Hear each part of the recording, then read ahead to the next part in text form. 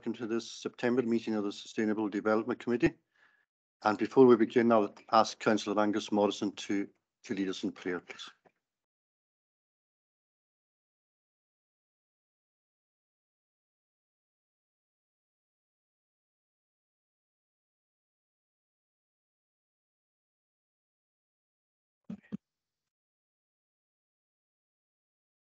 Lord our God, we come before you once again, and this is the beginning of a new day. We thank you, Lord, for all your goodness to us. We thank you for the gift of life as we know it naturally here. So, a gift that we often take for granted when so many are so less fortunate than we are who are suffering this day. We thank you, Lord, that we are able to meet as we are this day as a committee and as a call. You know the needs of each one gathered here and online and at home. We thank you, Lord, that you are the one who is compassionate to all. We thank you for your love and your mercy, and that once again we are on mercy's ground this day. We pray, Lord, and that we ask that you'll bless the Chief Executive, all the officers, all members of this council, and the duties that they perform. We are grateful to you, Lord, that you are the one who upholds us and keeps us each day. We remember this day the many who are less fortunate than we are, those who may be suffering through illness, those who may be suffering through financial issues. Oh Lord, we pray for every situation in our islands. We thank you, Lord, that this is where we are found this day. And we remember our nation as a whole at this time, Lord. Remember the royal family and all that has happened in past days. We remember the government in Westminster, and we also remember our own government in Holyrood. Oh Lord, we know that there are many difficult decisions to be made that affect everyone, but that we could put our trust in you at all times, Lord, for you are the one who leads us and guides us, and that you continue to shine on us with thy face, that the earth thy way and nations all may know thy saving grace. We pray for this committee this day, Lord, and all the deliberations, and we ask that you would bless the chair in all his deliberations as he goes with us in the agenda. Be with us now the rest of this day, Lord, and pardon us freely for our many sins. Amen. Thank you, Mr. Morrison. The Gaelic translation is available for the meeting today. Please ensure that you have your headphones on if you require translation services. There are the usual housekeeping rules. I don't know if I need to go through them all again, but they're here, that you're reminded of them anyway with regard to the conduct of the meeting. If you're a member of the committee attending remotely, please leave your camera on and your microphone off. Officers attending remotely, please leave both off unless you are called to speak, to report or answer a question. A reminder to members and officers in the chamber of the queuing system. The chair controls the mics. First in the queue flashes green and the remainder are solid green.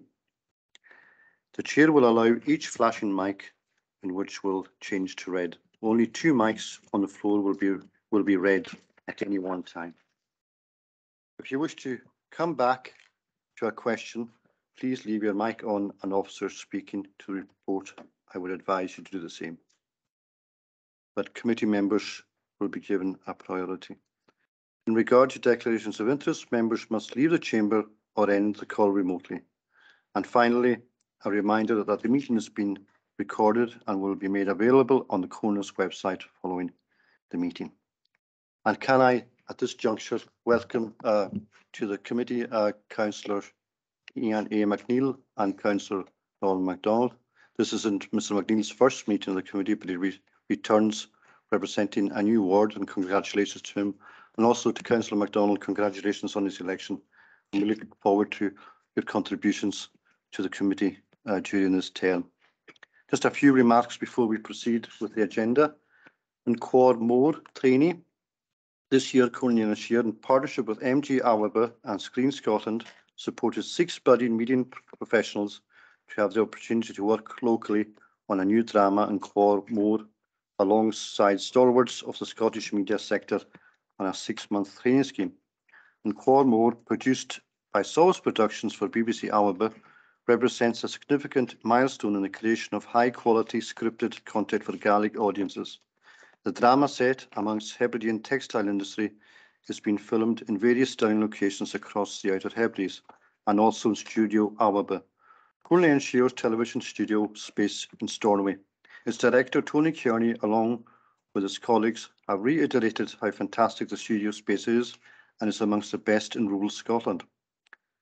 As well as working on the Qualmore, Thanie's work with other local media companies like We Studio, Mac TV and Hebkelt on a range of productions, developing new skills and experiences in areas which will be beneficial in their chosen careers, such as production, costume, script, locations and sound.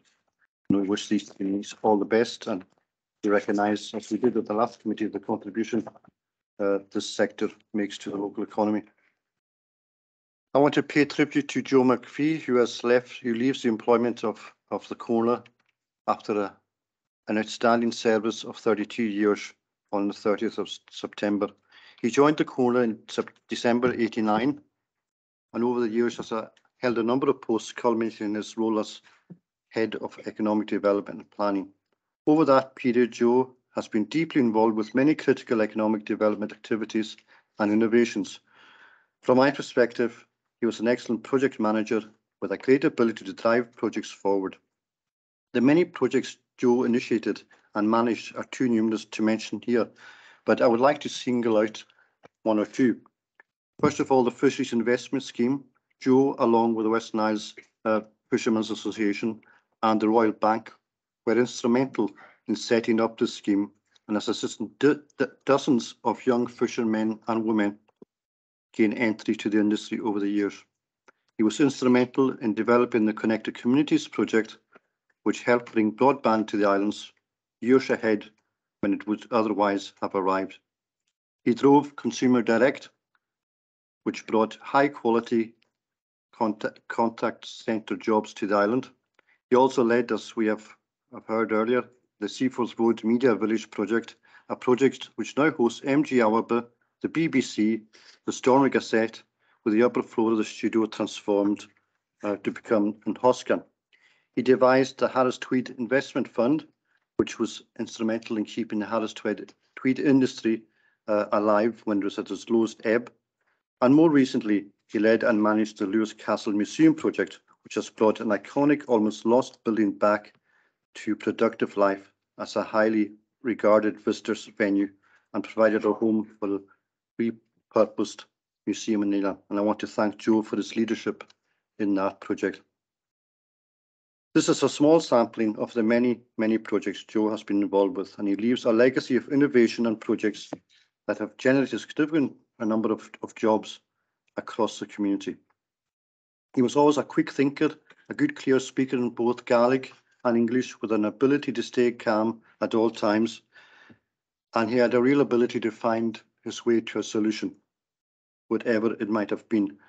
And over the next few months, we were sad to see him go, but as he will no longer be with us, but we will see, I think, his legacy and the excellent service that he gave to the Corner will be truly missed. And it's later on that we will truly see that. So that ends the tributes. Now we move on to the agenda. With your permission, I'd like to take item 11 after item 1. As the Chief Executive is available to speak to that item at that time. So we're happy with that. Thank you. So item 1, submitted to the meeting of the 22nd of June 2022, and that's for your approval. Thank you. And we'll now move straight to item 11. This is a notice of motion and a request for a report on crofting and care charges. A notice of motion has been received from Councillor Gordon Murray and John A. McKeever. Request a report on crofting and care charges, and the notice of motion is detailed in section 5 of the report. And I will ask the Chief Executive to speak to the report and answer any questions. Thank you, Chair, and thank you for bringing this item forward on the agenda. As the report notes, its purpose is to obtain a decision from the committee on whether or not a report should be provided, and for the benefit of newly elected members, this is the procedure we have, which ensures that councillors can ask that the committee consider an item. The agendas just for the record, are issued by the Chief Executive, by myself and colleagues, based on the reports from officers. But it is, of course, right that members are able to ask whether the committee wishes to consider any other item within its competence. One of the means of doing that is through a notice of motion, but that raises the matter with the committee. It's then for the committee to decide whether it wants to take it further. So a notice of motion was received requesting a report on crofting and care charges, and the question for the committee is simply whether a further report should be provided, whether to this committee or because this is a complex matter, it would be to Policy and Resources Committee, possibly to the Integration Joint Board or to Social Work and Social Care Committee. But the questions asked in the notice of motion are identical to questions which were asked in 2020. And simply for the committee's assistance and information, I've provided the answers, the updated answers to these questions in paragraph 5.2 and 5.3 of the report. So I have to advise that since these questions have been asked and answered previously and updated in this report, I would have no further report to make on this subject. If a further report was asked, was sought, it would simply be this report with the dates changed, because there is no more that officers have to say on the point. So the committee is asked to note the report. The information is all there. I hope members will note what is written there. I can answer specific questions on these questions as far as I can. Tim Langley, Head of Law and Governance, is also available to assist. But the question before you today is simply whether is to determine this notice of motion, noting the information in the report and deciding whether you want to obtain a further report, which I have to advise would contain no further information. Thank you, Chair. Thank you, Chief Executive. My own view is that this is more relevant to Policy and Resources Committee and to the Integration Joint Board rather than this committee. But the report is before you. If you want to see this report again on the 30th of November, if you're minded to do that.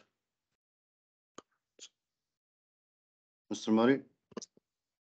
Thank you, Chair. Good morning, Chair. I would move that we ask for this report.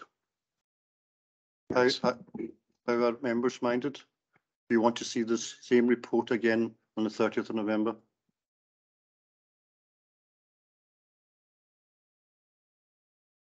Do you have a seconder for that, Mr. Murray?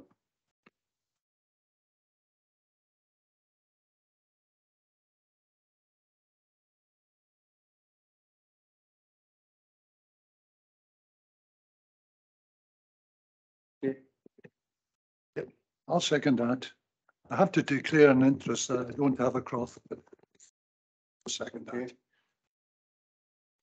So we'll move formally then to we move formally to a vote, Mr. Mackay? You're determining that. Are you proposing that we do not have a report? I'm proposing that we don't have a report that is more relevant to Policy and Resources, and I'm advising Mr. Murray that it should go to PNR or the Integration Joint Board.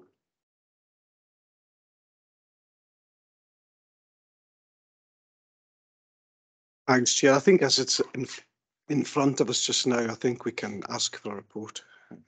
If you Second that. Yes, I'll move that we don't. Mr. McDonald's second that.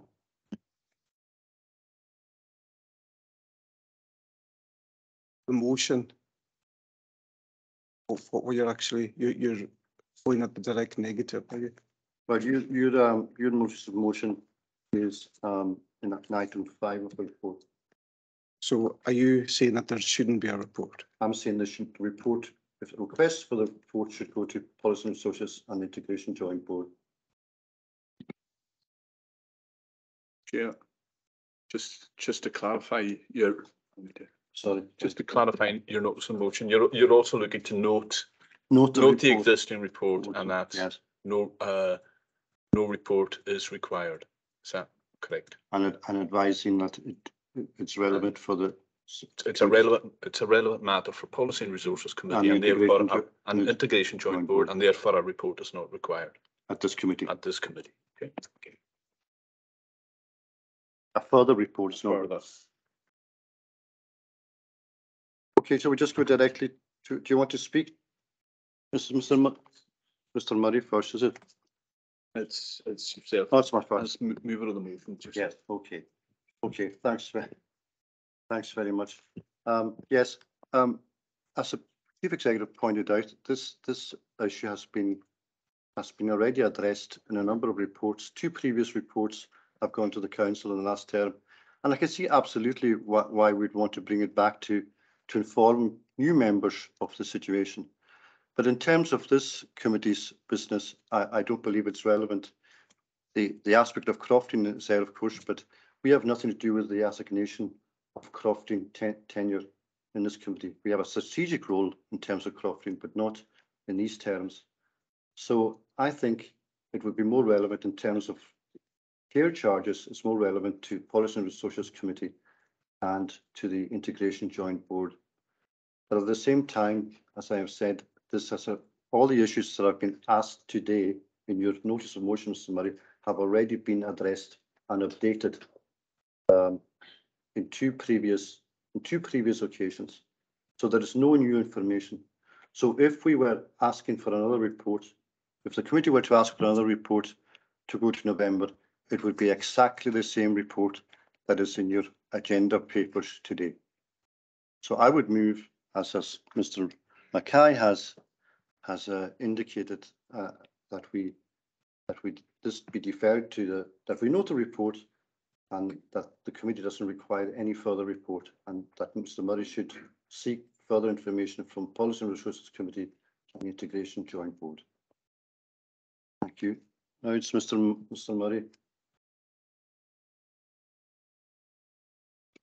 Thanks, Chair. I think it was on the 6th of May 2020 when we last debated this item at full council, and the agreement, the recommendation at full council was it was agreed to defer consideration of this matter to a future meeting of the Corla. Now, there was subsequent questions asked at a full council later on, and there was quite a number of questions asked. But the substantial response we got to the questions is there's no policy. There's no policy on this item. So as our role as councillors, we need to be policy makers. And I don't know if you've seen it, but the Accounts Commission have brought up in the Best Value report, due to be published on the 29th of September, it makes it clear that they have real concerns. They've expressed concerns about members not being involved in council strategy. And this is our response, to set a policy where there's a policy vacuum. Now, we can debate the substance of the issue when we get the report, and we can make a decision. And that's all we're doing now as elected representatives, is to bring this issue so that we can debate it and have basically fulfill the decision that was made on the 6th of May 2020 to consider and move forward. I mean, I think that is pretty reasonable. Thanks. Thank you, Mr. Murray. Yes, Mr. MacDonald. Mr. Chairman. To second. It's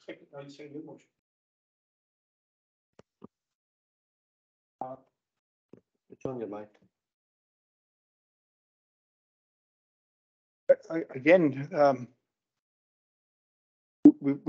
think we've batted this around a couple of times before, and I don't know quite how it sits within this committee. As the chair has already said, it's a matter for Policy and Resources, I think. We've, in the absence of like Councillor Murray said, and if we have a vacuum in policy here, then obviously that needs to be addressed. But my own position on the matter is, I think I've explained it before. We've debated whether we've taken in substantial amounts of money and whether we have a 2-tier system in operation going forward. And I think that's the debate, whether we do or don't have a 2-tier system going forward. So I don't know where the correct forum for this discussion would be. I think at sustainable development, possibly it doesn't sit with us, possibly with policy and resources or with the integrated joint board. I think it's one for wider debate. Yes. So the chair has already said it's possibly one for another forum, and I think it's possibly best sat there. Okay, thank you, Mr. MacDonald. Mr. Mackenzie?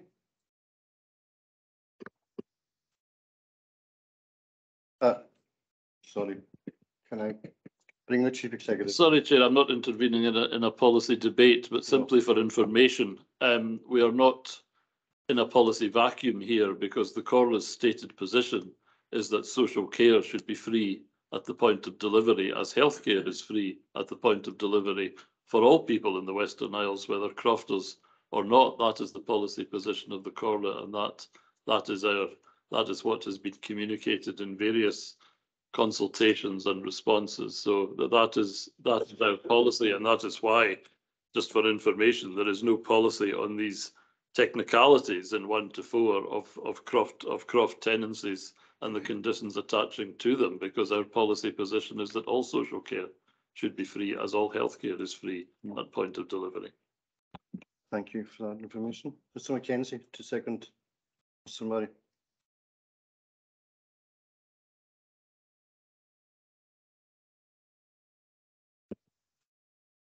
Thank you.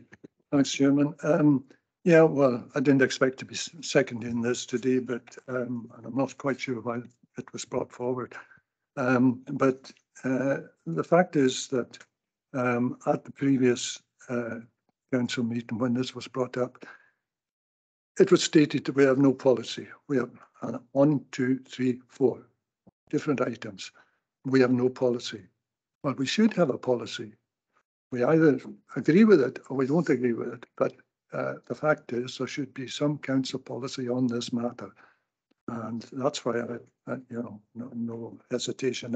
And despite what the Chief Executive says here, it's up to the councillors to make policy, and I feel that we should see. Whether it's on this committee or PNR, it certainly should be a matter that's discussed and a decision taken on. Thank you. Mr. Mackenzie, any members want to come in? Sorry, I didn't realise this was going to be brought forward. This was supposed to be towards the end. Yes, I'll tell you why it was brought forward, Mr. McHugh, because the Chief Executive was another engagement, and he asked that it be brought forward. Yeah. Well, I think it's vital that we have a policy. We're the council with the most crofts in the whole world, and not to have a policy on these issues is just terrible. And we're here. Well, all we want is a report at this time. We don't really want to discuss the ins and outs. What we need is to have a report back, and to have maybe a seminar or a special meeting to form policy for the council here. I think it's ridiculous that we're desperate to get houses for young people, and here we are taking houses from these young people. So it's something that we have to look at. Thank you. Any other contributions from members online or? Chief Executive.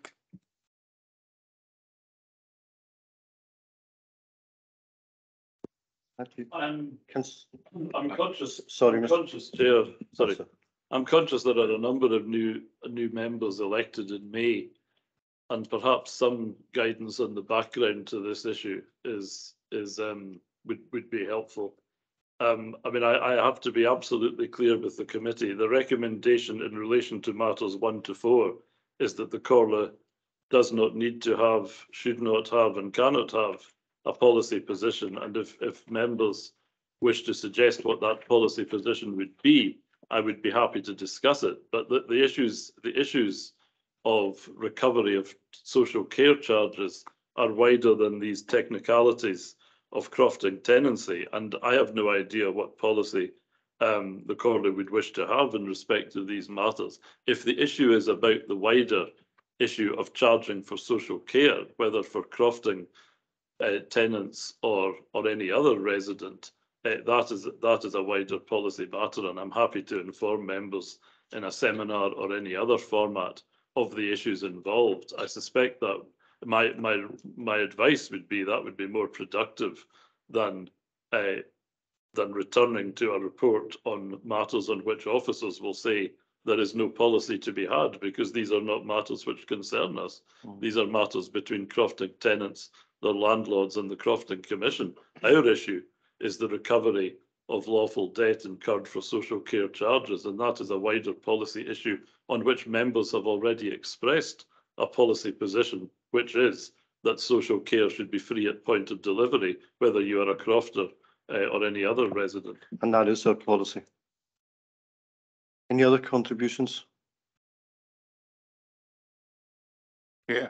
Mr. McCormack? Thank you, Chair. I have been puzzled all along in the course of the number of times this matter has come forward as to why it should apply only to crofters. Everybody is in the same position as far as this is concerned, as far as the Scottish Government is concerned. And if we're going to have a policy, then it has to be a policy that applies to everybody.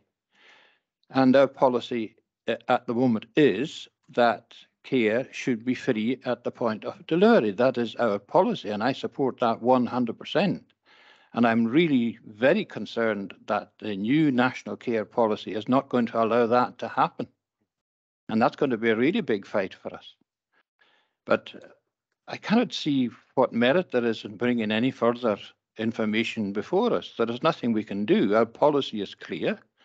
We don't believe that there should be a charge whether you're a crofter or no. And that's our policy. I don't see what else we can add to that. Thank you, Mr. McCormack. Mr. McLeod. Thank you, Chair. And yes, I do agree with a lot of what Councillor McCormack was saying there at the start, definitely. I can't agree, Chair, with the slight comment you had yourself about this shouldn't come under sustainable development, because we all know it's a hot topic out in the crofting community regarding croft tenancies being sold, etc., on the open market. Now, if we weren't to discuss this under sustainable, it'd be very difficult for any crofter willing to listen, because what I'm trying to say is they relate to sustainable development as the committee that will just be discussing crofting. They're likely to come and listen to a sustainable development meeting, knowing that crofting issues could come up rather than at PNR at full council. That's all I want to say. Thank you. Thank you, Mr. McLeod. So any other? So we move to summing up. Mr. McNeil. Thank you, Chair. If we were to agree to put it to PNR, would it be the same report we would get at PNR? It would be. There's no I can't see any substantive changes to it. So what's the purpose of putting it to PNR if it's? Because it's more relevant in terms of care charges. Yeah, financial. But if it's the same report, we're not going to move on any further. Well, the offer of a seminar has been made. Did you want to come in there, Chief? Simply to say that, Chair, I mean, if these specific questions are asked at PNR or any other committee, the answers will be the same. And so, in my opinion, the matter doesn't advance very far. If new members would find it of benefit to discuss or be aware of the issues behind the report or the various issues around charging for social care, I'd be happy to arrange a seminar, a brief seminar in due course, either for members of the committee or for all members of the Corley. Okay. Mr. Steele. Thank you, Chair. I think it's quite clear that members want to have a discussion around this, so I think the offer of a seminar seems to be the most sensible way forward. So we can maybe just have a talk amongst ourselves and see if there's anything that we want to talk around the issue. We might be approaching the government about the position, or maybe the Crofters Commission. So Sorry, I can't hear you. I'm saying it might be, if we're going to talk to the government or the Crofters Commission about the situation, it might be worth having a seminar to bring our thoughts together. I'm quite open to a seminar, but I think I can remind members that we have made a submission on the consultation to the care bill, outlining our position on this issue, and outlining our position that we want care to be free at the point of delivery. And we have reiterated that time and time again, and that is our policy. But if members are open to a seminar, by all means. Councillor Murray, George Murray. Thank you. As a new member, I would welcome some to be more informed on this. Absolutely, whether it's been debated before or not. Yeah, absolutely. Some form of seminar, some degree of more information for us. Yes, please. Thank you.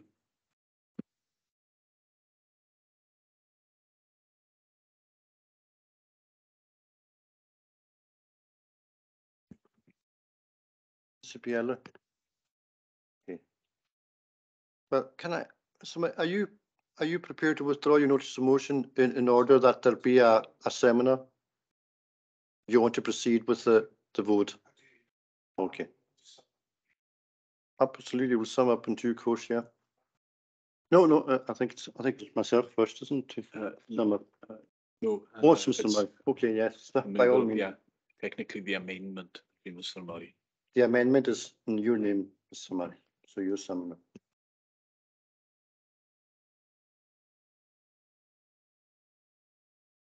Can I just say that we've followed the standing orders, myself and Councillor McKeever, and we've submitted a notice of motion as per the standing orders, quite correctly. Mm-hmm.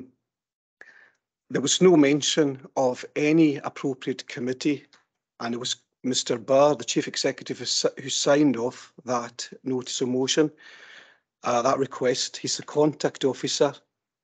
So there was no mention of appropriate committee or anything like that.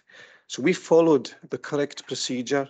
We've asked for this to be debated. It's interesting that the Chief Executive has intervened 3 times in what was a formal debate and bringing new information. So I think the integrity of this debate has been compromised severely.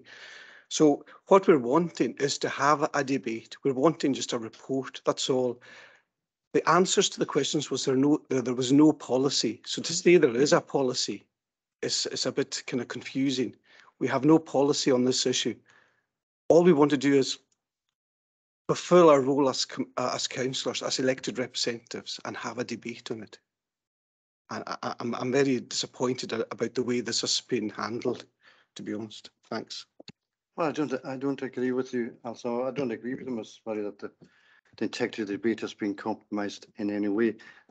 I mentioned, it was my personal view, I said at the very start, that I thought it would be more appropriate that this be discussed at PNR or at the Integration Joint Board, that it really didn't fall under the remit of this committee, other than the fact that there was crofting mentioned, and crofting in terms of tenancies being exchanged and so forth. I think Mr. Burr could come in and that, could intervene. I'll ask him to intervene again to clarify standing orders on exactly why he could come in to this debate for his information. Thank you, Chair. For the avoidance of any doubt, the Chief Executive does not sign off any notices of motion. These are from the members who submit them, and it is they who sign them off. They are then passed to Mr. Mackay for administration in the proper way. I had information to give on council policy, Chair, and you, and it's entirely at your discretion. We're happy that I give that information because it was being suggested that we were in a policy vacuum on this issue, and that, in my opinion, is not the case. But members can evaluate that information as just as you can choose to receive it or not. That is your discretion as chair of the meeting. But I would suggest that the information is at least relevant. Indeed. Thank you.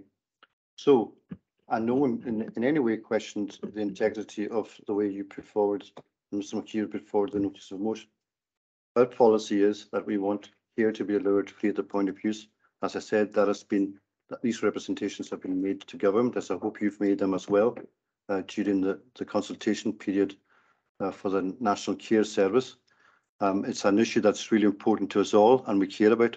We all agree, we're all united on the fact that of the issue that's been brought up here, but we need action from central government and a policy position where care is delivered free at the point of use, so families do not have to, give up property and assets that have been precious to them for generations.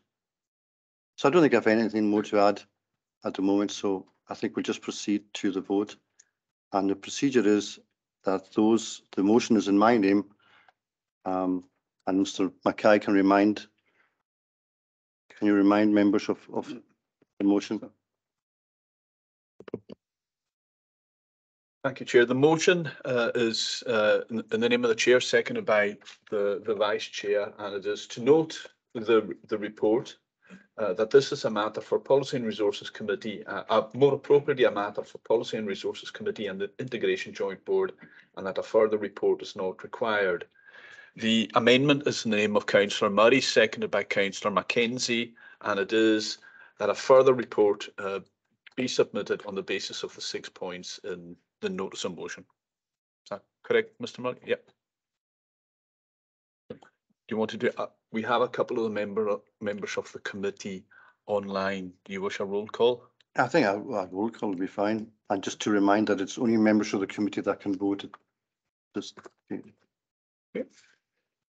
Chair, so sorry. When you're voting, if you can clearly say motion or amendment. A reminder: motion is the name of the Chair, seconded by Councillor MacDonald. Amendment in the name of Councillor Murray, seconded by Mr. Mackenzie. So when I call out your name, if you can clearly say motion or amendment. Chair. Motion. Vice Chair. Councillor Ian A. McNeill. Councillor Paul Steele. Councillor Mustafa Hussain. Councillor Ushan Robertson. Councillor Grant Fulton. Motion. Councillor Robert Mackenzie. Councillor Angus Morrison. Councillor Norman Misty MacDonald. Councillor John Norman MacLeod. Councillor Kenneth MacLeod. Councillor Donald McSween. Motion. Councillor John A. McKeever. Councillor Ian M. Macaulay. Councillor Duncan McInnes. Councillor Gordon Murray. Councillor Ray Mackenzie. Councillor Angus Murray. Angus McCormack. Sorry. Councillor Francis Murray.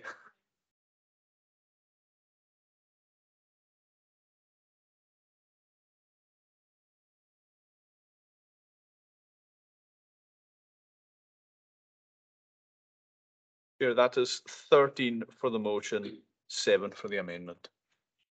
Thank you. So, okay, then the motion is carried. And the request, if there's a request for a seminar on this issue, by all means, members are, the Chief Executive is open for that to take place in due course. We now move on to item 3, it's a performance management item.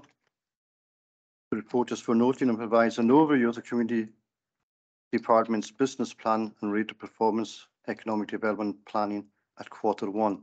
And the Deputy Chief Executive will speak to this report.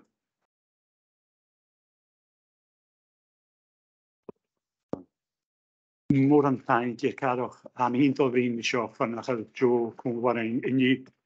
A town hall here at Carstal, Hannah Priya of Greenwich, a reef Marpachor, Guitaragat.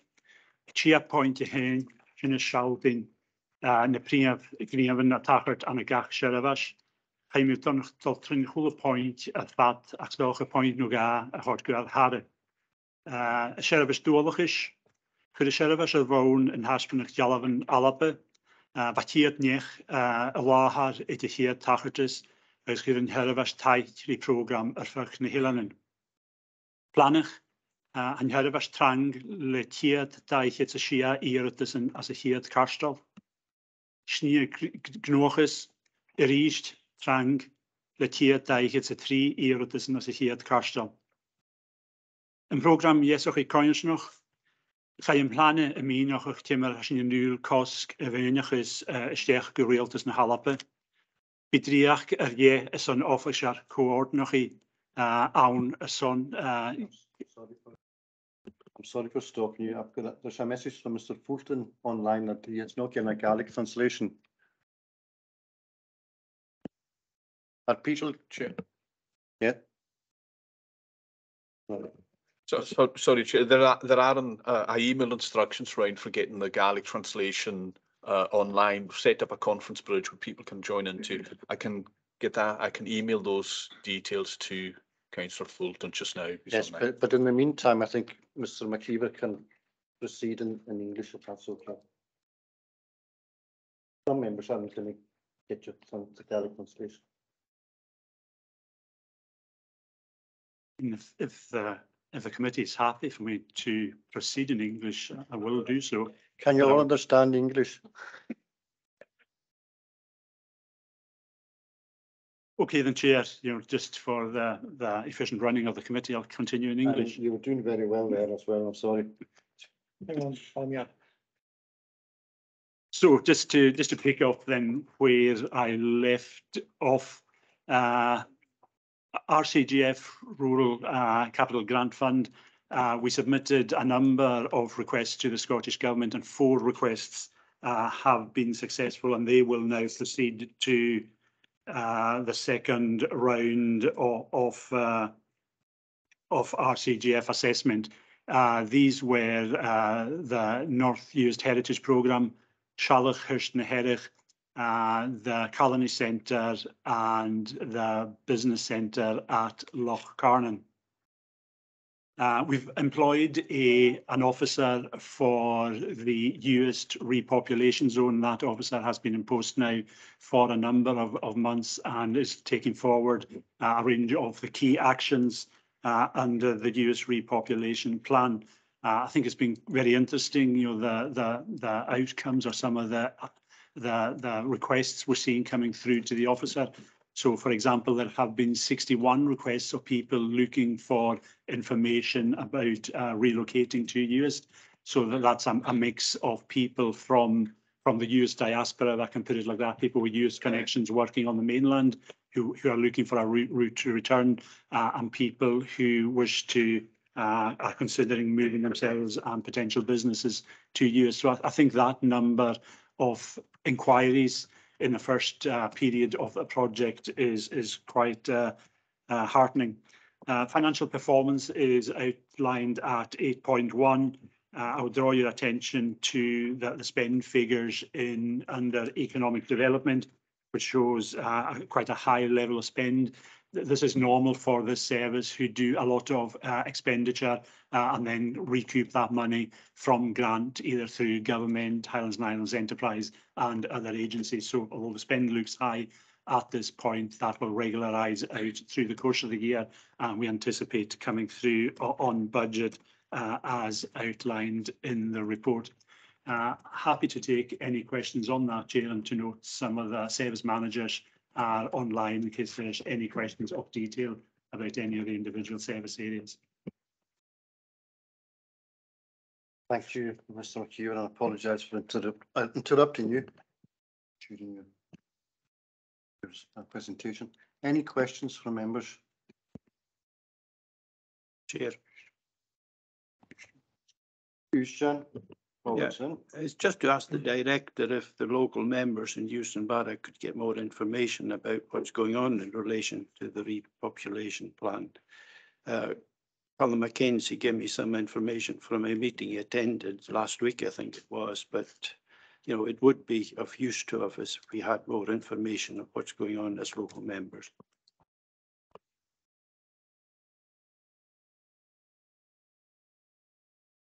Yes, Chair, more than happy to do that. A substantive report went to the last committee outlining the overview of the plan, but it'd be useful. I would be happy to put together a mini seminar, if I could call it that, with you as members, just to talk our way through the action plan, what's in it and what we see happening over the next period. Anyone else want to come in? If not, the members are asked to agree or not to report. Oh, sorry, Mr. McLean. Councillor McLean.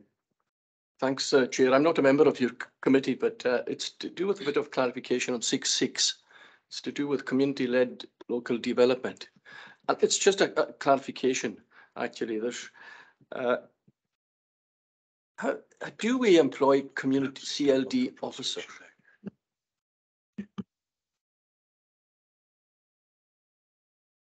Yes, Chair, we do, but this is a slightly different programme. This is like a successor programme in a way to the LEADER programme. That's why it has been administered through the local action group. So it is slightly different from the traditional Corlia employed CLD officers. So what you're saying is that the local employed CLD officers will not have an input into this? I'm sure there's a potential for them to advise and be informed and input into it in some way, but it isn't a CLD programme in the traditional sense of CLD. It's a successor programme to LEADER in a way. It'll be run through economic development, and as I said earlier, we are interviewing someone to look after that programme at the beginning of October. Yeah, it's just a lead in to say, and this is where I come, is there's a shortage of CLD officers, as I'm sure you're aware. Our area, for instance, the Chair's area, do not have a CLD officer. So when it comes to projects like this, with the help of fees being distributed, then areas that do not have CLD officers will be at a disadvantage. I'm just pointing that out as an observation. I think that is a fair comment, Chair, and that there are parts of the Outer Hebrides that are quite well served by community development officers, and other areas which are, very short or have none at all development officers. So I think one of the things that we want to achieve through the community engagement unit is a fairer, if you like, utilisation or distribution of community officers, so that every community has an opportunity to utilise one of these officers.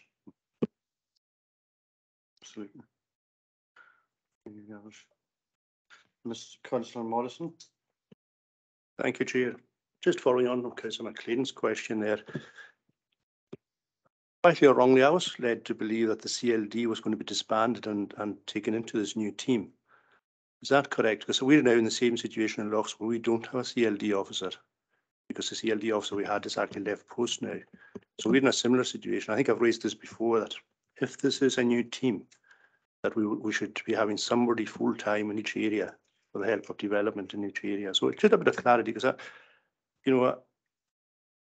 maybe I picked you up wrong, because I think you said that the CLD officer was still in post, but then I was led to believe that this was going to be a new development team with your own existing pre-development team, that was only one team. So just clarification on that, please. Yes, Chair, we might be talking of slightly cross purposes here. There's two different programmes. There is the community-led local development, the CLLD, which is that sort of successor to LEADER, which is a one-off programme of funding coming through the Scottish Government, which acts as a successor to LEADER. We will be looking to recruit an officer for that, because that comes with an officer as part of it. That is completely different and separate from CLD in the traditional sense that the Corlia has employed community learning and development officers. So the CLD officers who are in the Education and Children's Services Department, along with regeneration officers from economic development, will come together into the new community engagement unit. So we've recently recruited a team leader for the engagement unit, and the engagement unit is presently just being brought together and set up. So you will be hearing more on that in due course, but I think we've got to be clear there's two slightly different programmes here. It's unfortunate that the CLD and the CLLD have very similar names. Chief Executive, do you want to come in? Not now, okay. Okay, Mr. Morrison. Yeah, could I just come back on clarification here? So we're still at this current time got a CLD programme. Is that correct? or are we waiting to get this new team set up? Because like Councillor McLean, Lochs is now, we don't have a worker to assist the groups, and that is of a concern to all the organisations within Lochs, and I believe BAC's the same. So it's just a clarification where we are going forward. If there is still CLD workers out in post in various wards, is this being looked at to be someone to be redeployed where there are other development workers in the same ward to help the wards that don't have any like our own?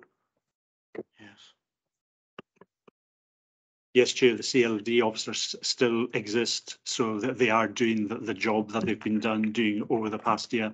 They are at the moment about to be reformatted into the community engagement unit, and then that is where we would hope to have that better distribution across the island. So that hasn't quite happened yet, but we'd hoped that that will be happening in the not too distant future. And I'm going to bring the Chief Executive in, Mr. Morrison. Yes, Chair, just to add to that very briefly, I mean, the whole purpose of the review was to recognise that the resource in CLD has fallen, as it has across every corps of service for the reasons you all know, and is to bring together and coordinate all of those officers whose primary function is community empowerment, development, engagement, to ensure equity across the Western Isles, and also to take into account the resources that other bodies such as community landlords have. So we have coordination and we have equity across the Western Isles. But the community learning and development function is a statutory one. We have a plan, we have a policy which you've approved, and we will stick to that. But resourcing it is the question, and that is what will come through the community engagement unit within our own department. So that's the plan. The timescale will be as quickly as possible. Now that the arrangements for the appointment of a team leader have been made.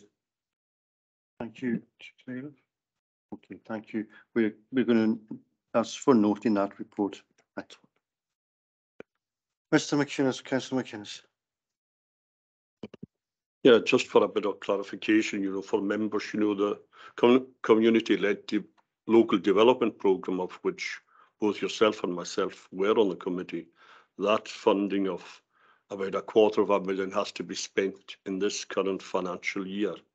And a handful of themes have been developed and submitted to the Scottish Government, and they have accepted that those go forward. So that's been decided where that level of funding is going to be spent by the group that have taken over as the follow-up from the leader group. And we hope that after April next year, that there would be a follow-up to the leader programme in some shape or form that would be community-led.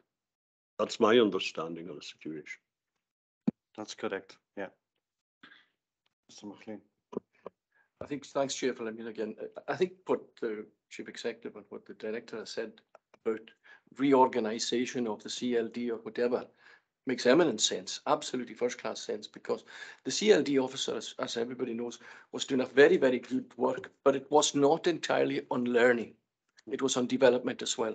The scope was greater than on learning. So to take them into the education only was probably remiss in one way, but to the ideas that are coming forward.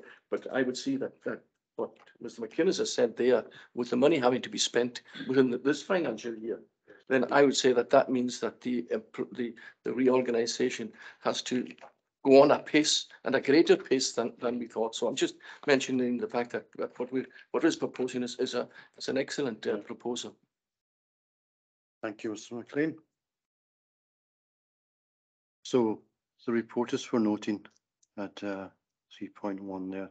And please forgive me, I need to go back to item 2, the declaration. I didn't do the declaration of interest. Members are asked to declare any interest they have in any items of the agenda. It will be helpful if members expressed why they declare an interest in the item concerned. Members in the chamber, please do so by pressing your microphone on or remotely through Teams by using the raise hand function. Please ensure the declaration is repeated prior to the relevant item and you adhere to the protocol as previously indicated. Is there any Members want to declare? No, it's fine. I'm just noting that I was a member of it. Oh, so was I, so that's fine, that's fine. So we now, just to add that the Gaelic translation is now available to all members. I believe everyone is able to access the translation. So you're free to speak in whatever language you want, members or officers. We move on now to item 4, that's the performance management report for the first quarter of 22-23. And that, for our committee's interest, that's going to be covering the housing services and energy, I think, yeah. The report is for noting and provides an overview of the Queen's Directorate Business Plan progress and related performance for quarter 1. The area of relevance to this committee are housing services and energy, and there are specific reports on housing later on, as you will see in the agenda. There are a number of developments in relation to energy since the end of the quarter, and the Director will provide an update to members. Deputy Chief Executive. Moran Tanidir Karoch, Marahutche, she Tehetis, as Comart Nagahus, Pers, Ansanahis Shaw, Ha Bolach, other committee. Had Tehetis, 8 Yarin Shia point to Teher, to Ashin Shalt in Faravich in Lisha program Tehetis. Ashin in the last Tokal Tiet Teher, Tehun Ur, Agus Ha Tehun Ur, as a flan adult for planning 18 years ago. Ha program Dianu Gleva, ha Dianu Marva Dulak in 18 years ago, as Marahud ha and plan son of Leona shot of the yes partners at a third as a war. A bocking Connie na Uoloch in 18 years ago, mana is like in ha pris in Jalan Dulsuas, ha realtas rating of the Hinestech le cap at pris in Jalan. Agus a sin dul a hart began fuadach a the chuús a chas cashin the feet in Koskishin a dul suas agus ha prísin in Jalan dul vi boalach a gníomhachasin stokel a realtas a tina mach le rotten uurs rotjedig in hechgoin a ha na overdrach mana ha bokin koni dul suas as na helanen. Hashin je blinri realtas na halap a kutjoch agus hashin je nog is Gevelezen dol hin amach le skema uur as na shechgun in de hin som tar taich ri bochgin as a choinsnoch. 8 point Shia point her dia cashin brin ma yin kuach. Man a nahish is skriver ha at the teen go cool a hiad karstal. A chator a tachert van naim gaisho skriver. Yn rhian ffrwyd a tachert a tra y ddynwcher hwyd tuan ys gai stiornfach fys grwad sylfach gol lys CFD. Fashin y titch i dyn naim sy'n gro y CFD sy'n gri ymhoint mae yddych son SSE cwrystech nidskis go off-gym. Er new law geta hanid had the content holistic network design amach for national grid. Fashion shalt in gro cormaun grid urs le 1.8 gigawatts a hin for Nehilan and Shears gonna grid. Wrth ha SSE of content of coolachin nach a lead machine dollar third. Leis a grid eoritas go off-gem it shia tiad megawatts. Gladol a gudroch go 2030 a son a 1.8. In arida a tachert a coolishin bechor conaltrich a hinamach for off-gem a shalt in caro in 1.8 gasho. Haro in 1.8 as an eoritas for off-gem. Mashin ha tor mi chai jaunanish de ha SSE agus de off-gem at yn y dîsiac y diwri tachart y grid. Has yn unes i fi brin ri gach bwyon agos ha nafrisach dŵl nach al sy'n ffal saiadoch sybi fo SSE new off-gem. Han y dîsiac y cantin rwydyn tŵr at yr ialach. Mar siwn hamis mynoch gyfil tor o byr ri ianu as yn siechgyn ri hun Fiach in die puter SSE agus Ofgem son fast sayarachig, they hatachert the grid. Hamis mynioch tosioch in nucher na de hanintje fis gro to an sgeis jorn wach the fan CFD fashion is mynioch gro si other down in ocean van Naimshin hashin het kaul sayarach an lesion agus hamis mynioch gre brisich duel moor haun given nu boornoch en moor economicoch ha waib ri koach an oachgal nachal sin je faal gone boornoch sin. So hamis mynioch gefeimshin tord yes, but as tord brin as an shekin the heen digach SSE agus Ofgem hami tolite aglichen for gahara hami tolite gog testin kudjoch. Appellate, Deputy Cowan. I just wanted to perhaps just to thank you for your update, so Kiva, just to reiterate the frustration, disappointment we all feel about the way SSE and Ofgem have been behaving recently over the transmission issue. It's like we can't deny our anger and frustration about the way we've been treated, and a further delay on trying to tackle the energy crisis that is upon us, and also the climate crisis that is upon us. And we have the greatest resource in the world, and we are unable to utilize it and to channel it for the benefit of the wider country and to the benefit of our local communities because of the stringent regulations that are being imposed and the obstacles that have been put in our way time and time again, year after year, in delaying the opportunity for prospering our economy here locally. And I think it's really important that we now make the strongest representations to Westminster and to Holyrood about the failure of Ofgem and of SSE in regard to this issue. And I'd be happy if you would agree to add additional recommendations to this report that would go in the following: that given the ongoing failure of the transmission owner SSEN Transmission and the regulator Ofgem to consent and deliver grid to the Outer Hebrides, CONA has lost all confidence in both organisations to deliver transmission connectivity to the Outer Hebrides. And two, given the failure of both organisations and the subsequent loss of confidence, the CONA calls on both the UK and Scottish Government to immediately reconstitute the Scottish Islands Delivery Forum in order to resolve and deliver grid connectivity in the Outer Hebrides. I'd be grateful if you could agree to these additional recommendations to this report. Agreed? Thank you. Yes. Mr. McCormack. Thank you very much, Chair.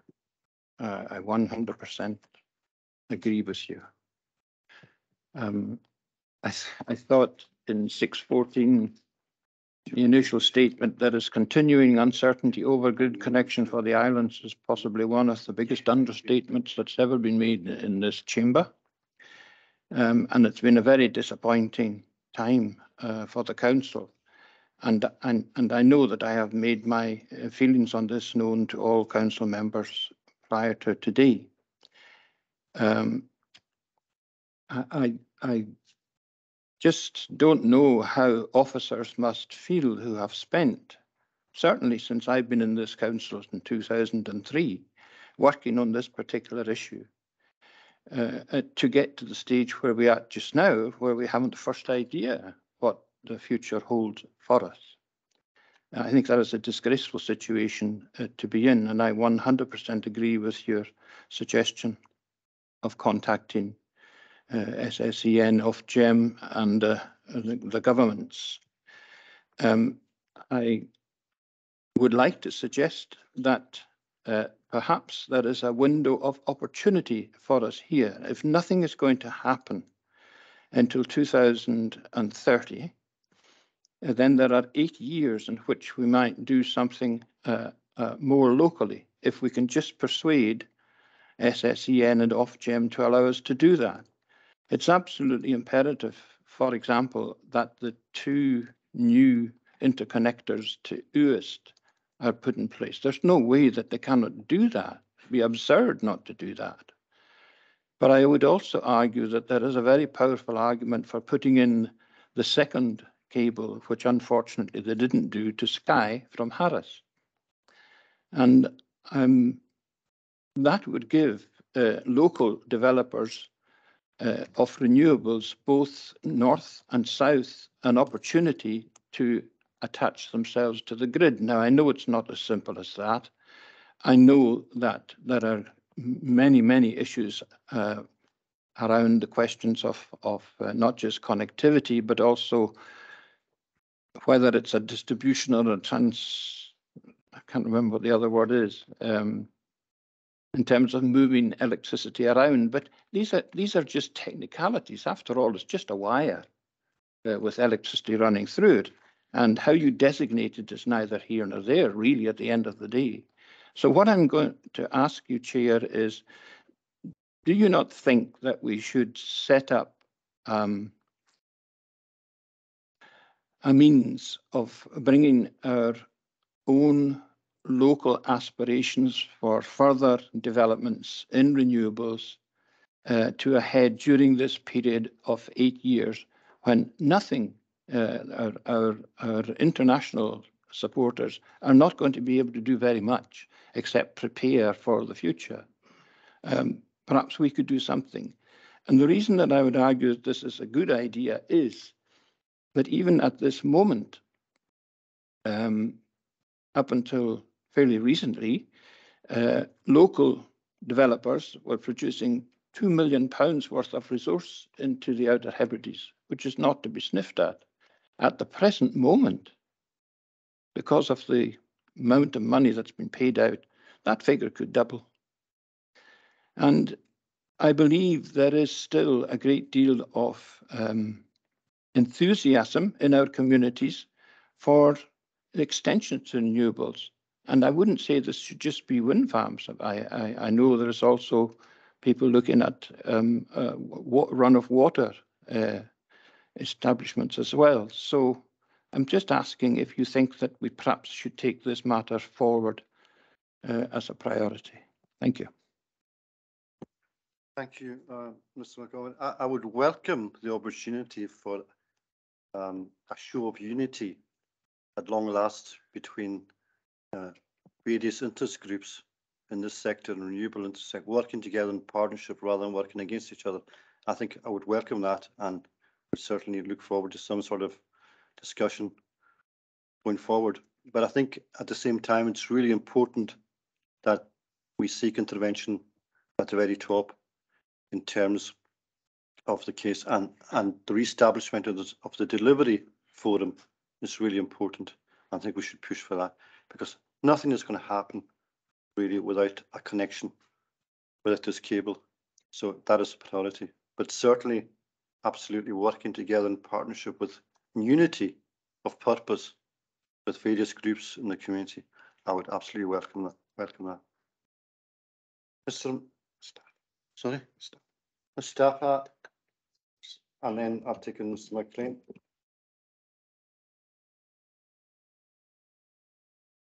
Thank you, Chair. Just a quick remark. Just wanted to, somebody that's been involved with the renewable project in US for years, just wanted to add my voice to the strength of feeling that the Chair expressed and what we should obviously emphasize on how the community feels, and I totally support what he said, Chair. Thank you very much. Okay. Mr. McLean, I think Mr. Oh, sorry, Mr. McInnes and then Mr. McLean. Okay. Yeah, just following on, I was just wondering what the George. Oh, sorry. Okay. Sorry, I was wondering what the feedback from the developers are, to the further delay, because all delays, as Councillor McCormack has indicated, if we're waiting another 8 years from doing nothing, there's going to be escalating costs, albeit, that energy costs and the return on investments are going to be greater for the developers. I was wondering what the feedback from the developers have been. Either have they taken a negative stance, or are they still proceeding with the proposals as originally planned. They've been remarkably patient, given all the delays that have taken place, but I'll let Deputy Chief Executive come to update you.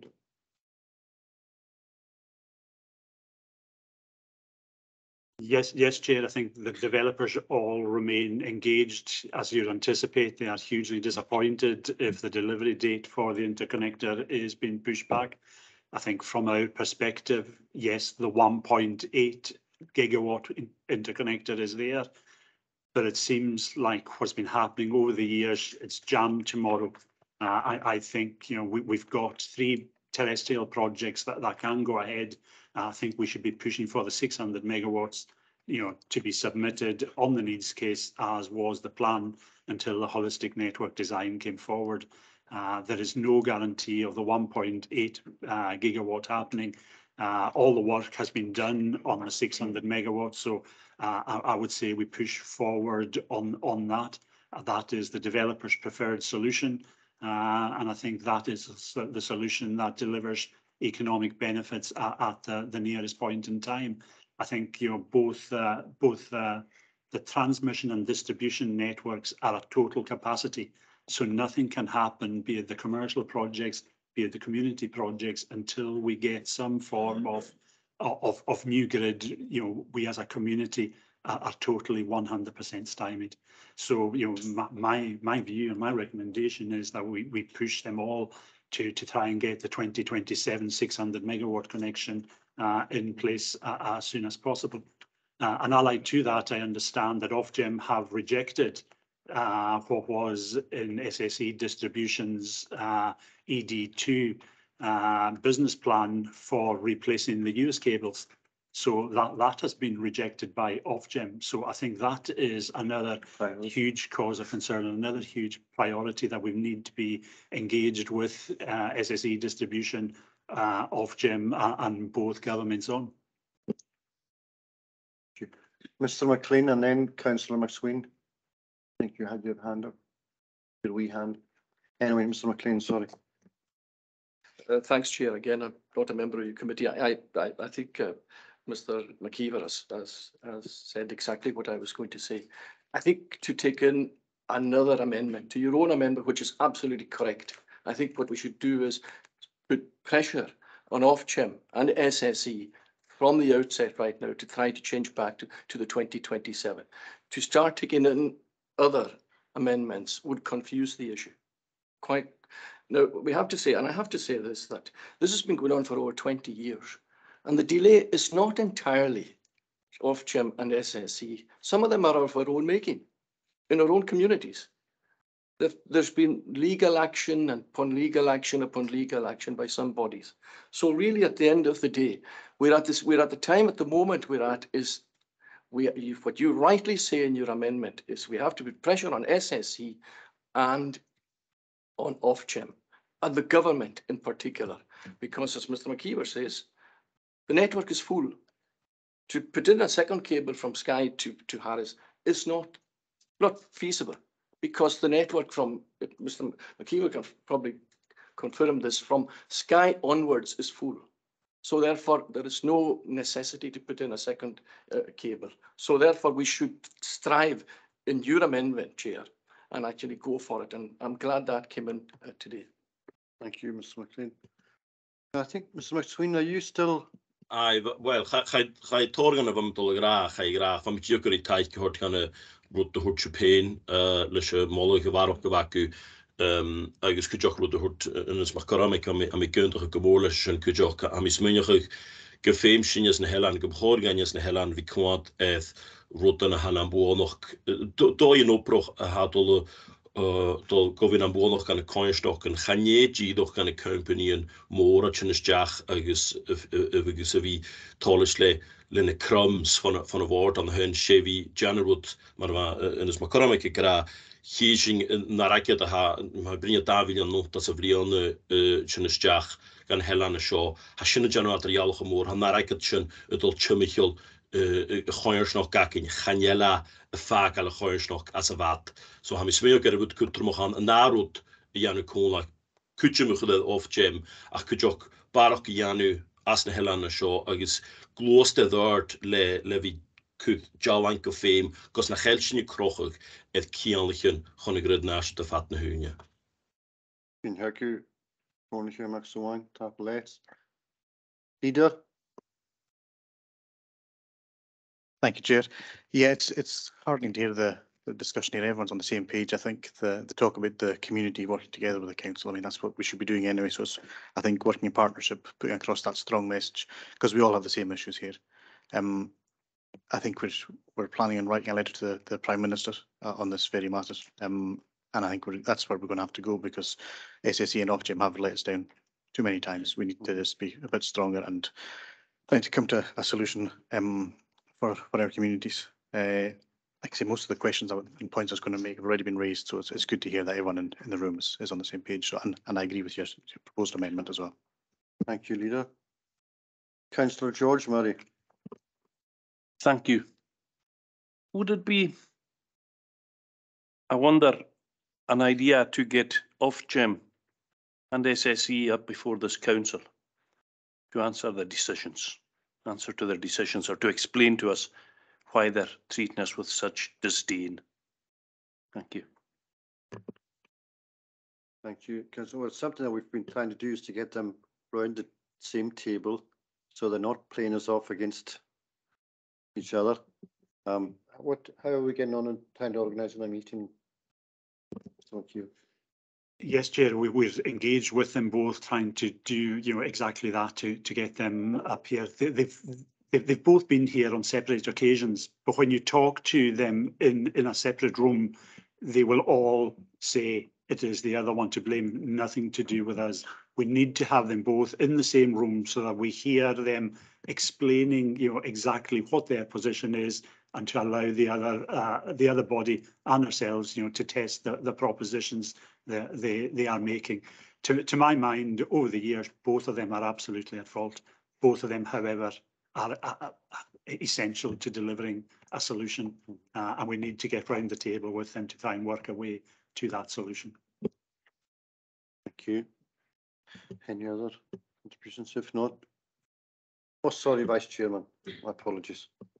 I don't want to look into my right. Yeah, thanks, Chair. Yeah, I mean, I can only agree with everything that's been said here just now. I think we need to go to Scottish Government, SSE, Ofgem, in the strongest possible terms. And as Councillor McCormack pointed out, this has been going on since 2003. And community projects have been almost stymied at every turn just now, because they're in a catch-22 situation, as I was just speaking with the director here. The goalposts keep moving. They keep asking for demonstrated need before they can actually go ahead and do something. And now, every time the goalposts move, these projects, they can't hit what they're aiming for, because the pricing structure changes, the regulatory structure changes. So whenever they're looking to build a project, as the goalposts keep moving, they lose heart and they're wondering, well, if there's no transmission link to the mainland, why would they bother to continue with a community project? And then when there's no community project, Ofgem will turn around and say there's no demonstrated need, so we're not going to give you an enhanced connection. So the whole catch-22 situation is so detrimental to smaller projects, particularly in looking to develop and get themselves onto a grid which is full to capacity and doesn't look to be expanding, because, as Ofgem keep pointing out, show us the demand and we will consider it. And then the demand cannot be there because of the regulatory impediments to it. So we've been fighting this for 20 years. And the biggest impediment to the whole thing is Ofgem. It's crazy. Between Ofgem and Caledonia McBrain, we're going to be driven back into the dark ages. Thank you, Mr. McDonald. Any other further questions? If not, very quick, yes. Thank you. Some time ago, as part of work that we were doing through the Poverty Action Group, we had a meeting with Ofgem. We were talking, of course, mostly about fuel poverty, and I'd like to ask a question about fuel poverty later, if I may. And one of the points we were making to them related to the interconnector and so on. And at that time, the interconnector was down. And at that time, they said, Ofgem, that they had encouraged SSEN to build 2 interconnectors to Skye. They had no objection to that. And there is no fundamental objection. And I mean, I understand the point that Councillor MacLean is making. But the point is that we should be arguing for a system which benefits us. So that if there isn't a sufficient capacity going from Skye South, we should argue that that should be enhanced. Why shouldn't we argue that it should be enhanced if it's to our benefit? And we have the best resource in the world, and we're not allowed to use it. And we're not allowed for our own local people to develop their own ideas in regard to it. So, you know, the point you're making about Ofgem and SSEN is that they speak with forked tongue. Yes. They just do that. And I agree with Councillor Murray, we should get them in the same room and have a good go at them. Thank you. That's what we need to do. Absolutely, Mr. McCormick. Thank you. So the recommendations for that item, as far as this committee's interests are concerned, 3.1 for noting and the additional 2 recommendations that were outlined at the start of the meeting. It's for your agreement. I do agree with that, Chair, but I wanted to ask a question on fuel poverty, if I may. And can we leave that until the item on maybe housing? So, okay, I'll take you in just now. Thank you, Chair. It's just there is a reference in the document to the process of going to tender to appoint a new managing agent.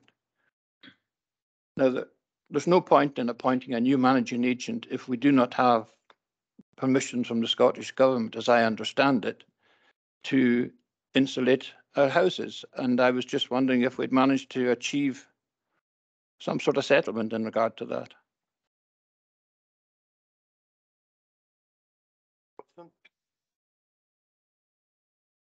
Thank you, Chair.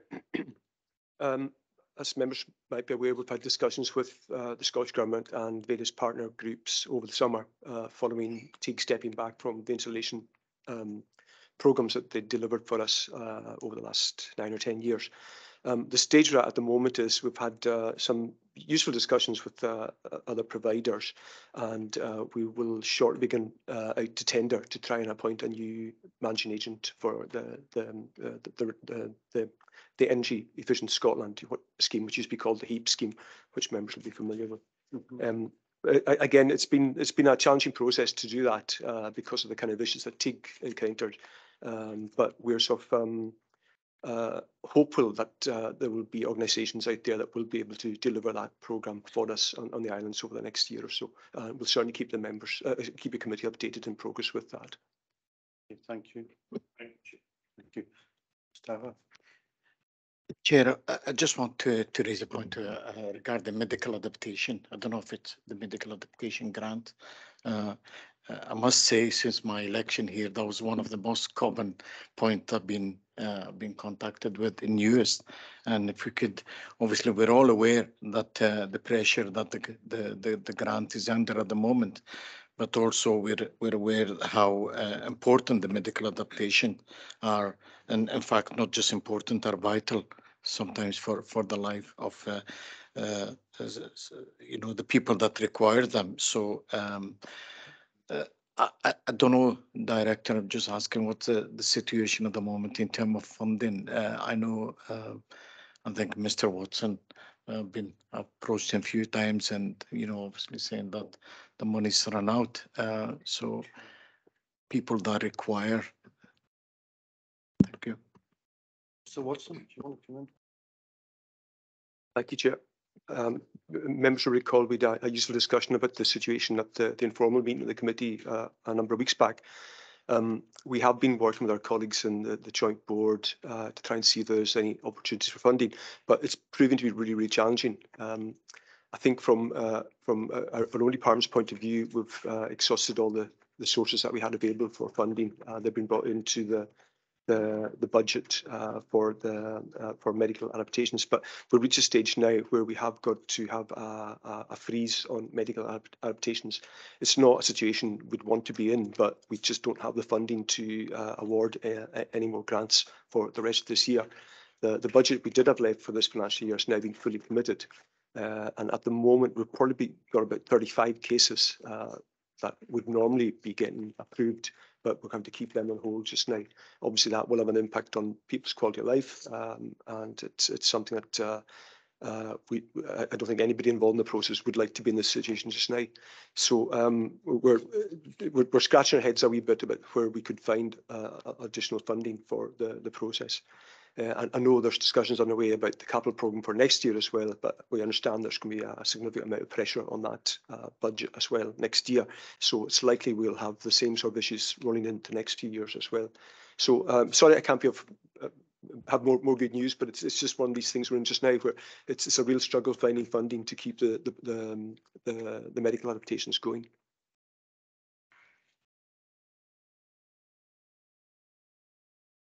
Mr. McKenzie? Oh, sorry, Ms. It's okay. Do you want to come back in?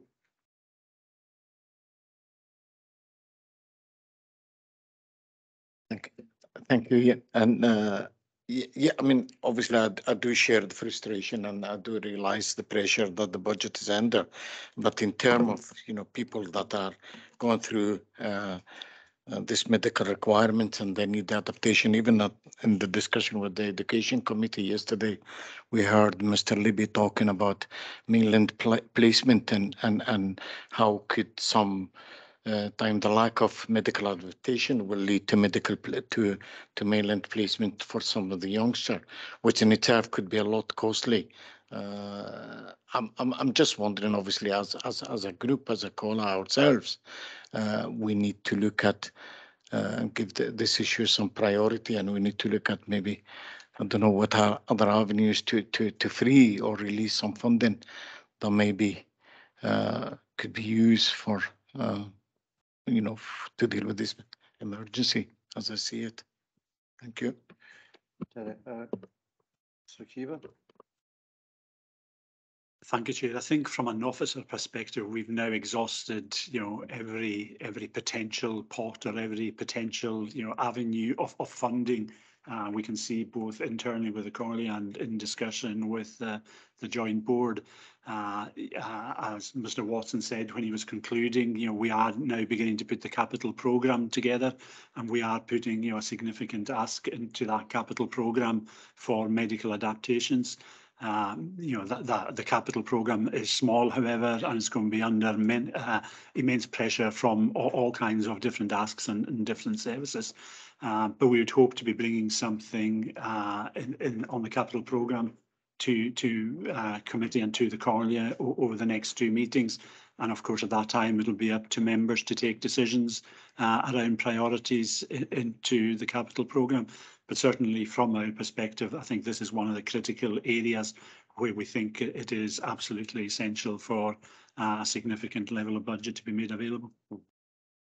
Okay, thank you.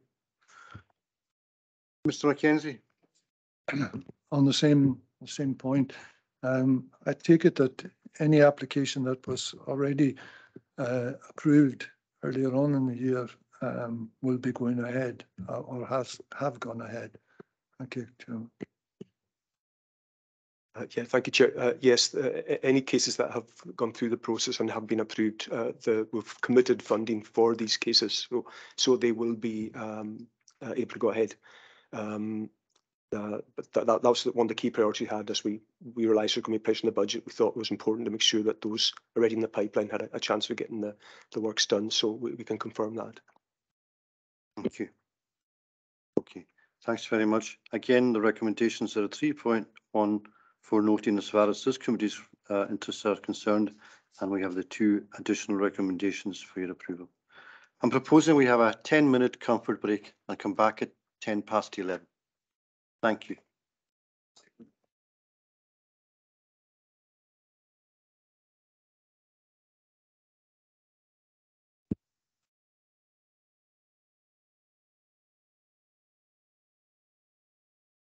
Item 5 is the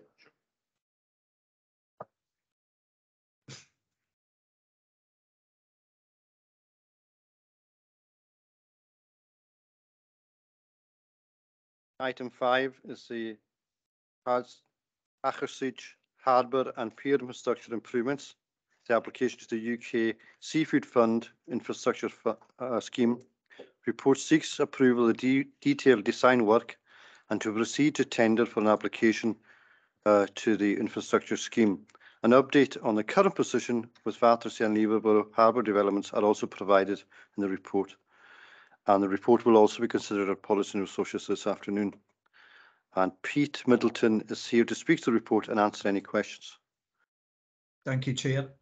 This is a report on an important pier development at Achersich to establish a basis for an application to the UK Seafood Infrastructure Scheme, which requires a confirmed tender result as the basis for the costs in the application.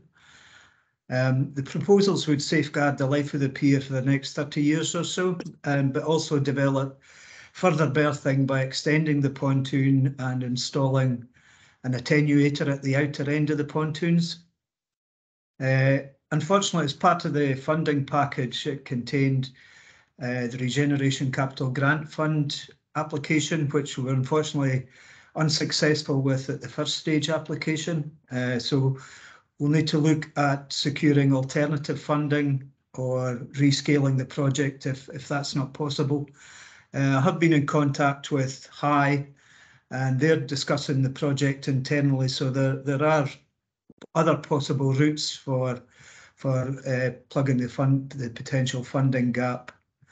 But as you can see, achieving a successful application to the UK Seafood Infrastructure Fund is central to progress with the project. And just by way of brief update, there's a couple of paragraphs at the end of the report just on similar harbour developments that will hopefully be taken forward through various organisations, but not to probably at the same time scale as this. Happy to answer any questions. Thank you, Pete. Any questions or observations on that? Mr. McInnes. Yeah, certainly I welcome the report, and a bit disappointing, you know, that the RCGF application has not been successful. However, it's good to hear that HAI have been approached because they are involved in the other two projects, the one at Battersea and at Leverborough.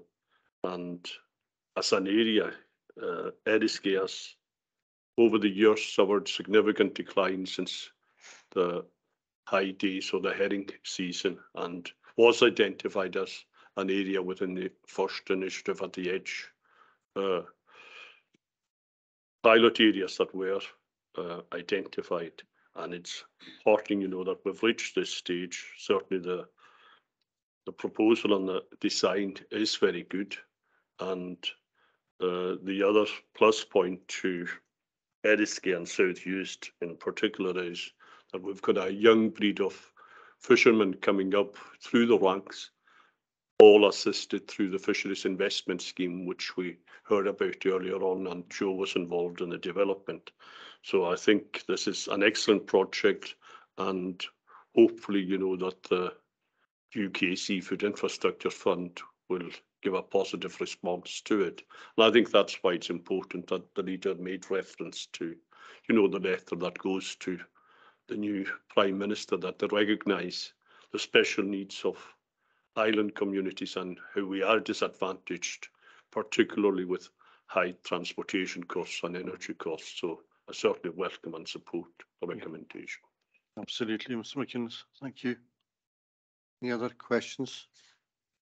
If not, the recommendations are at 3.1 insofar as this committee's interests are concerned for the members to agree. Thank you. Now we move on to item 6, the short-term let scheme. The report seeks approval for a short-term let licensing policy detailed in Appendix 1 to allow the implementation of a licensing scheme which all local authorities must have in place for 1st October 2022. The report seeks further further seeks a grant delegated powers to the Deputy Chief Executive to carry out all the functions associated with the scheme to increase the licence fees annually in line with inflation. And Colin Fraser will speak to the report and answer any questions.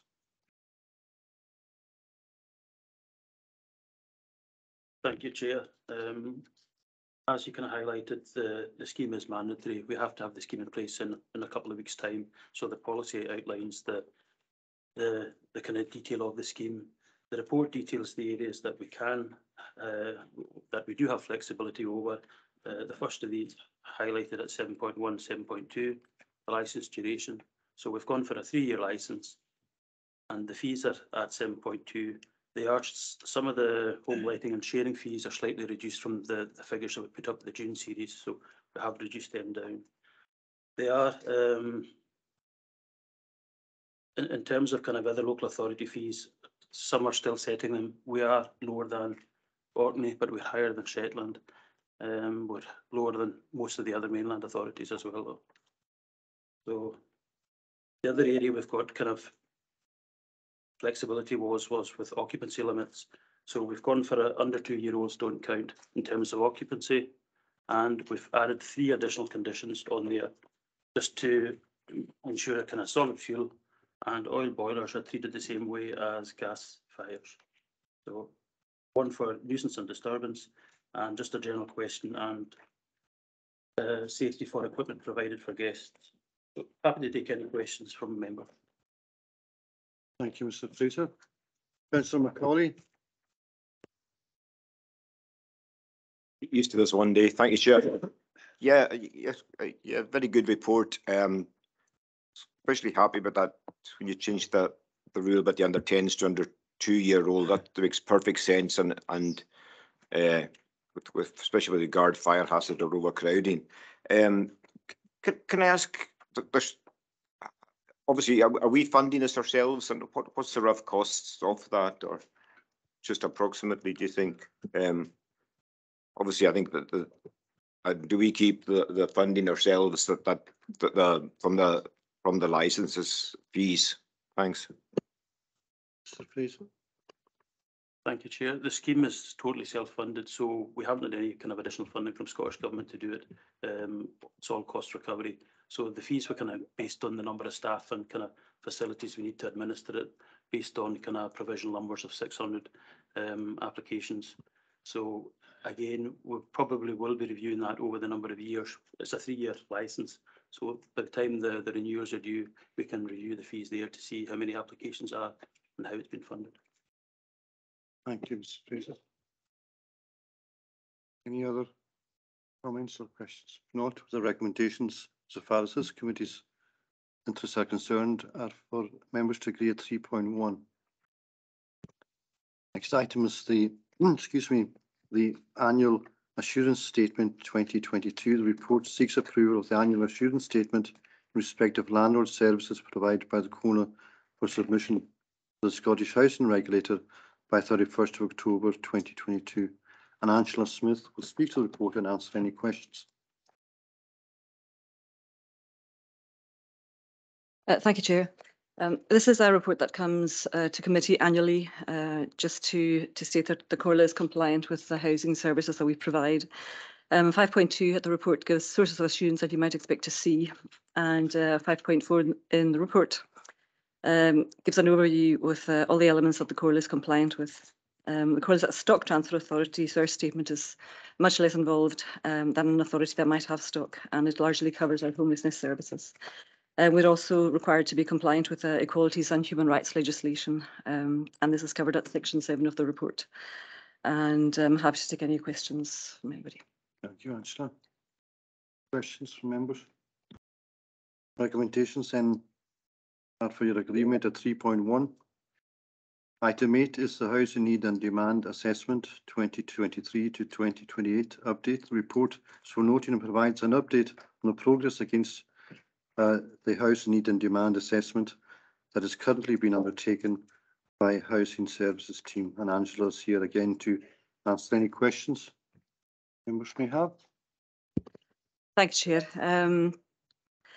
So just really an update on where we are with the housing needs and demand assessment, which is known as the HINDA. So work towards the HINDA, the next HINDA is well underway. It's due for completion in the autumn and prior to presentation to the committee in November 22, with submission to the Scottish Government immediately thereafter if it's approved. So since the last update in June 22, the Housing Market Partnership has met 4 times to consider various aspects of the HINDA's development. The Housing Market Partnership will meet at least another 3 times prior to the HINDA's completion. And there's an overview of where we are with the different stages at table 6.2. Following analysis, it was agreed that the 2 housing market areas in Stornoway, in the 2 housing market areas, which are Stornoway Housing Market Area and the Rural Housing Market Area, will continue to be used for this HINDA. But work will be carried out in the future to investigate the potential of creating further housing market areas, for example, separating Broad Bay out of the Stornoway Housing Market Area. And at one of the Housing Market Partnership meetings, it was agreed to carry out 2 surveys, one on general housing need and another one on housing need in the business community. The original closing date was the 19th September, but we've been getting quite a lot of pertinent information back, so we've decided to extend the closing date to the 30th of September, which is next Friday. And I can give you high-level responses, high-level information on the kind of things that we've been receiving back thus far. So in terms of the general survey, we've had 130 respondents so far. The main reason given for housing need is upsizing and overcrowding at 28% and people wanting their independence at 22%.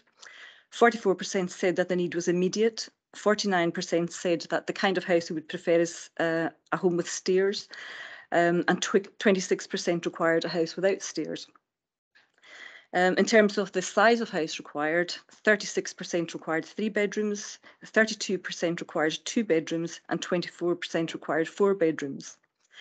In terms of the kind of tenure that people would like, 35% want to rent from a housing association like HHP, 22% wanted to buy in the open market, 10% were interested in rent to buy, and 11% were interested in shared equity.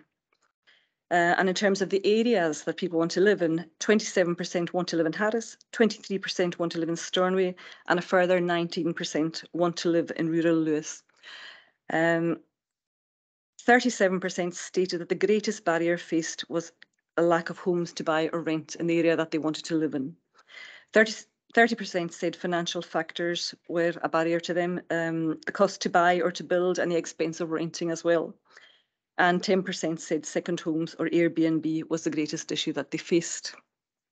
In terms of the business survey, we've had 27 respondents, which is quite good. 10 have been from Harris, 4 from Barra, 3 from South Uist, 2 from Ness, 2 from Uig, 2 from North Uist, 1 from Paddock, 1 from Bernera, 1 from Benbecula, and 1 general response. And in terms of the sectors that they represent, we've had 8 from community land and community land trusts. We've had 7 from food and drink. We've had 7 from tourism and hospitality, 3 from health and social care, 2 from construction, 1 from education, 1 from social enterprise, 1 from retail, and 1 from a community council. And the impacts that they have told us that are having on the business communities that they can't source workers locally, and business growth has been held back as a result of having not having adequate housing in their communities that they live and work in. They're having to look locally for staff rather than further afield, and the local pool is diminishing because the cost of housing in the area. There are fewer and fewer homes available as well. In terms of new staff recruitment, it's been problematic because it's difficult to source accommodation for them. They're unable to take on graduate trainees. They're having problems recruiting care workers as they're unable to find accommodation for them. And many respondents across both surveys mentioned that there's a housing crisis in Harris, and this concurs with the survey that HHP carried out last year. So I'll make full results available to you as soon as we're able to compile them once the survey is complete at the end of September. The HINDA is on track to be presented to the November committee and submitted to the Scottish Government in early December 2022 if approved. So happy to take any questions you've got. Thank you, Angela. Quite a diverse range of feedback there. Members of any? Convener. Thank you, Chair. Thank you, Angela, for the report. Very detailed. Do we have a list of the amount of properties in the Western Isles that are habitable, Airbnb, and Holiday Let.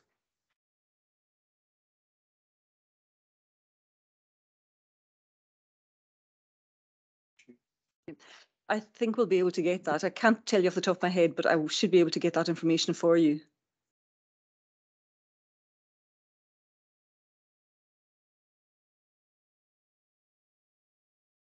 Okay, thank you very much, Angela. Just, I think it's actually quite worrying the way the housing situation is going in the Western Isles. You know, the amount of holiday lets and Airbnbs and empty properties right throughout the islands. And, you know, just there is a housing crisis, and young people just cannot get on the property ladder. Yeah, and It's that's very, very something- worrying. Yeah, and that's something we've discussed at the seminar we held as a committee in August. We were discussing that and how we address these issues. And the next item, or the following item, will be around the strategic plan we're submitting to the Scottish Government and trying to address some of the issues that have come up in that survey. But we've got a long way to go. Mr. McInnes. Yeah, thanks very much for that detailed report. And clearly it illustrates, you know, the barrier to what all businesses seem to be indicating is access to labour. And they're just not able to develop their business in all the sectors, from the construction industry, hospitality, food and drink, which is evident, you know, in the report. And I would say it's very, very important that wherever types of accommodation are provided, that they are near, that they don't have to travel too far to work. And I would say one of the biggest barriers to folk coming into the area has been immigration and the rigid one-size-fits-all immigration policy that clearly doesn't suit island needs. And I think as a Corla, we should be able to, or we should be influencing UK government and Scottish government on the specific special needs of island communities if they are going to thrive and prosper, because they can't develop without in-migration, and in-migration and people coming in must have a job and they must have a place to stay in. So I think that clearly illustrates the serious crisis we do have in housing provision for folk coming in. And if at all possible, you know, that we should lobby at the highest level, making sure that we can import labour, because if we look back to Stornoway as a town, Pakistani community came here in the late 50s and 60s, developed, integrated well into the community. And as a community, we have seen good integration of those that have come in from Europe. Some of them have developed their own businesses here in the town, and Syrian refugees. And I think as an island community, we are welcoming, and to integrate more in will require housing, and that should be a key priority in going forward to allow the businesses in the islands to thrive and prosper, and the population to increase. Councillor Stewart. Thank you, Chair. I'm not a member of your committee, but thanks for the report, Angela. I think you said that the highest, Harris was 27%. So that was the highest figure in that of people wanting homes. And yet I believe that when I'm a member of the HHP board, and yet we're getting told that there's no demand in rural areas for housing. And yet this survey and study shows that there is. I think we should be putting more pressure on HHP to build houses in these places, to build houses in Harris. I mean, Harris has been struggling, and other islands, struggling for labour, struggling for staff. They can't get staff. Now, if we're not going to build houses when there's a clear demand for them, no matter what other people say, we have to build them where there is a demand. And there will be no demand unless there's houses. So we have to sort of maybe work. I suppose you are sharing these figures with HHP. I don't know, but I think really we have to work and push them to build homes in the rural areas. Thank you, Mr. Stewart. Absolutely. Agreed. Not. Any other?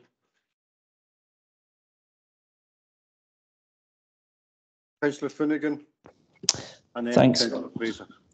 Thanks, Chair. Not a member of your committee. Yep, just to go along with what Finley's just said there, it's been a massive issue in Harris and still continues to be. I mean, for example, the distillery is sort of expanding. It's looking, it needs 30 new jobs potentially, and it's now looking to move its bottling operation to the mainland because it can't get the staff, and it's absolutely critical now, really, really critical. And I would certainly support everything that Finley says in terms of trying to push HHP to do more, because we've proved time and time again that there's a need, and there's the surveys going on at the moment, and I'm pretty sure it'll prove that there's a massive need in Harris. So thanks. Thank you, Mr. Finnegan. Councillor Fraser. Thank you, Chair. Not a member of your committee, and just following on from Councillor Finnegan and indeed Councillor Stewart, would it be an idea to invite a representative from HHP to the next meeting of the Development Committee and to answer some of these points expressed by the last two members? I'd have no objection to that, Councillor Fraser. There is dialogue continually with HHP among officers, and we have representatives on the HHP board, but absolutely, I think there's a closer working relationship, the better. Mr. McSween online. Ja, tableid, ha mis ik gejocht na maval ga HHP, agus ha mi kwant an rastri a his gehör sing voor gaan het niet weersen. Ha mis munkere ingen tuliche tussen le HHP gefeem fianish wie achgesen. So agus sé nu fianish account gaan je wie gra o has ik gori barch tegen an ho se waiting list. So maar el dunje ef waiting lists ha ferist ga HHP noors ne gra gaan je fianish akinje gewel gyfer ffeim y teidus yn hos. Am eisiau gwad map y chai hwrt gai agos yn waiting list. Och gyddichyd niach edd y waiting list as yn harabord siach yn sgalp baes jech yn y cian y jes yn herig. So daich it's a coig as yn herig y fat. Ha map sio gymaint yn o'ch cwantris. Ach, siarwyd, am yswyn rwyd ys gwydr mich. Mae ha dynnu awn y gra nachel tegen gan hokar fémiat all waiting list. Son sin in neufien is ham ismeinige ha HHP klaagkig. Appelates, Mr. McSwine. Mr. McNeil. Thank you, Chair. I also welcome the report, good report, but there aren't any surprises in it. It's only what we already know. I think back to, I think it was May 18, when then the Housing Minister, Kevin Stewart, was in St Barra. And there was a waiting list then of, I think, 34 houses. And he says if there's a waiting list of 34 houses, we should be building 34 houses. So, you know, things haven't changed. Personally, I don't think, and unless HHP change their attitudes, we're not going to improve. We're awash with housing money, but we can't access it.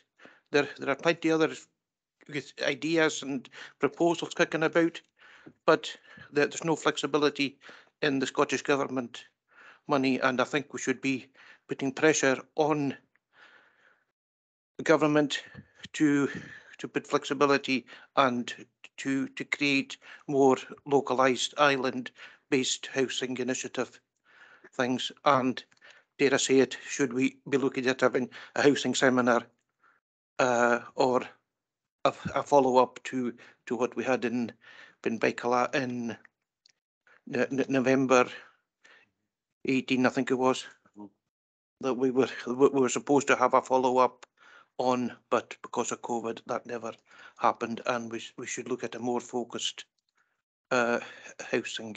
I agree. Housing seminar or whatever. I agree, Mr. McGee, entirely in terms of a follow-up conference to focus sharply on what you've been saying there, and representations have been made to the government and will continue to be made to the government for more flexibility around how we spend this money and how we can, you know, use our own initiative to address, you know, the issues that have come up in this survey.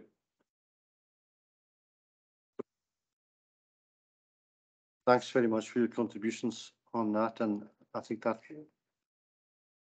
Sorry, Vice Chairman, sorry. I keep forgetting.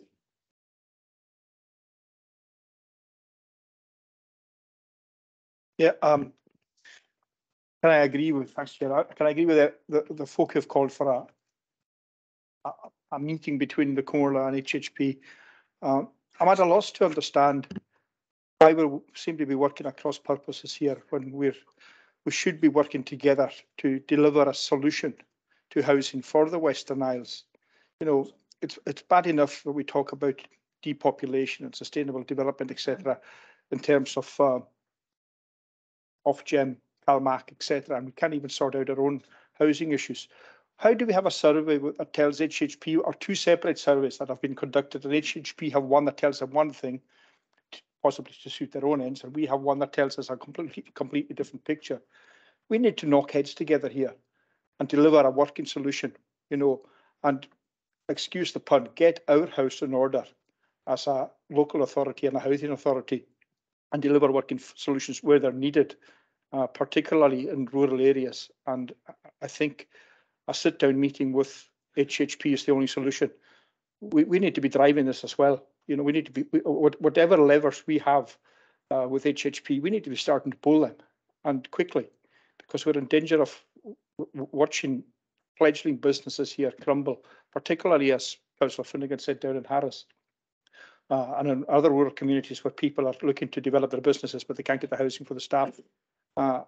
Fledgling businesses like the brewer, the distillery, the tourism industry as well. So, you know, we're in danger of not supporting this by not providing the housing. I think we need to knock heads together and find solutions, and quickly. Thank you, Vice Chairman. Reid. So members are asked to note that report. Thank you. Item 9 is the Housing Options and Homelessness Annual Report for 21-22. The report is for note and provides an update on the housing options and homelessness issues covering year 21-22. And Lorraine is here to speak to the report and answer any questions. Thank you, Chair. Yes, just a few issues to highlight. So homeless presentations have remained consistent now for the last 3 years. And relationship breakdown continues to be the main cause of homelessness in the Western Isles and nationally. One area of concern is that we are seeing an increase in the amount of households presenting where it's only the main applicant that's asked the question, but mental health is becoming an increasing area of concern. Last year, out of 153 applicants, 67 or 44% stated that they had mental health issues. So that has ongoing implications for support. We are making progress towards our rapid rehousing transition plan, more in some areas than in others. We have seen a reduction in the backlog of the numbers of people waiting for an offer of permanent housing. That reduced from 99 to 79 for the same date in the year. That's really encouraging. That was largely due to an increase in the overall allocations being made in the Western Isles.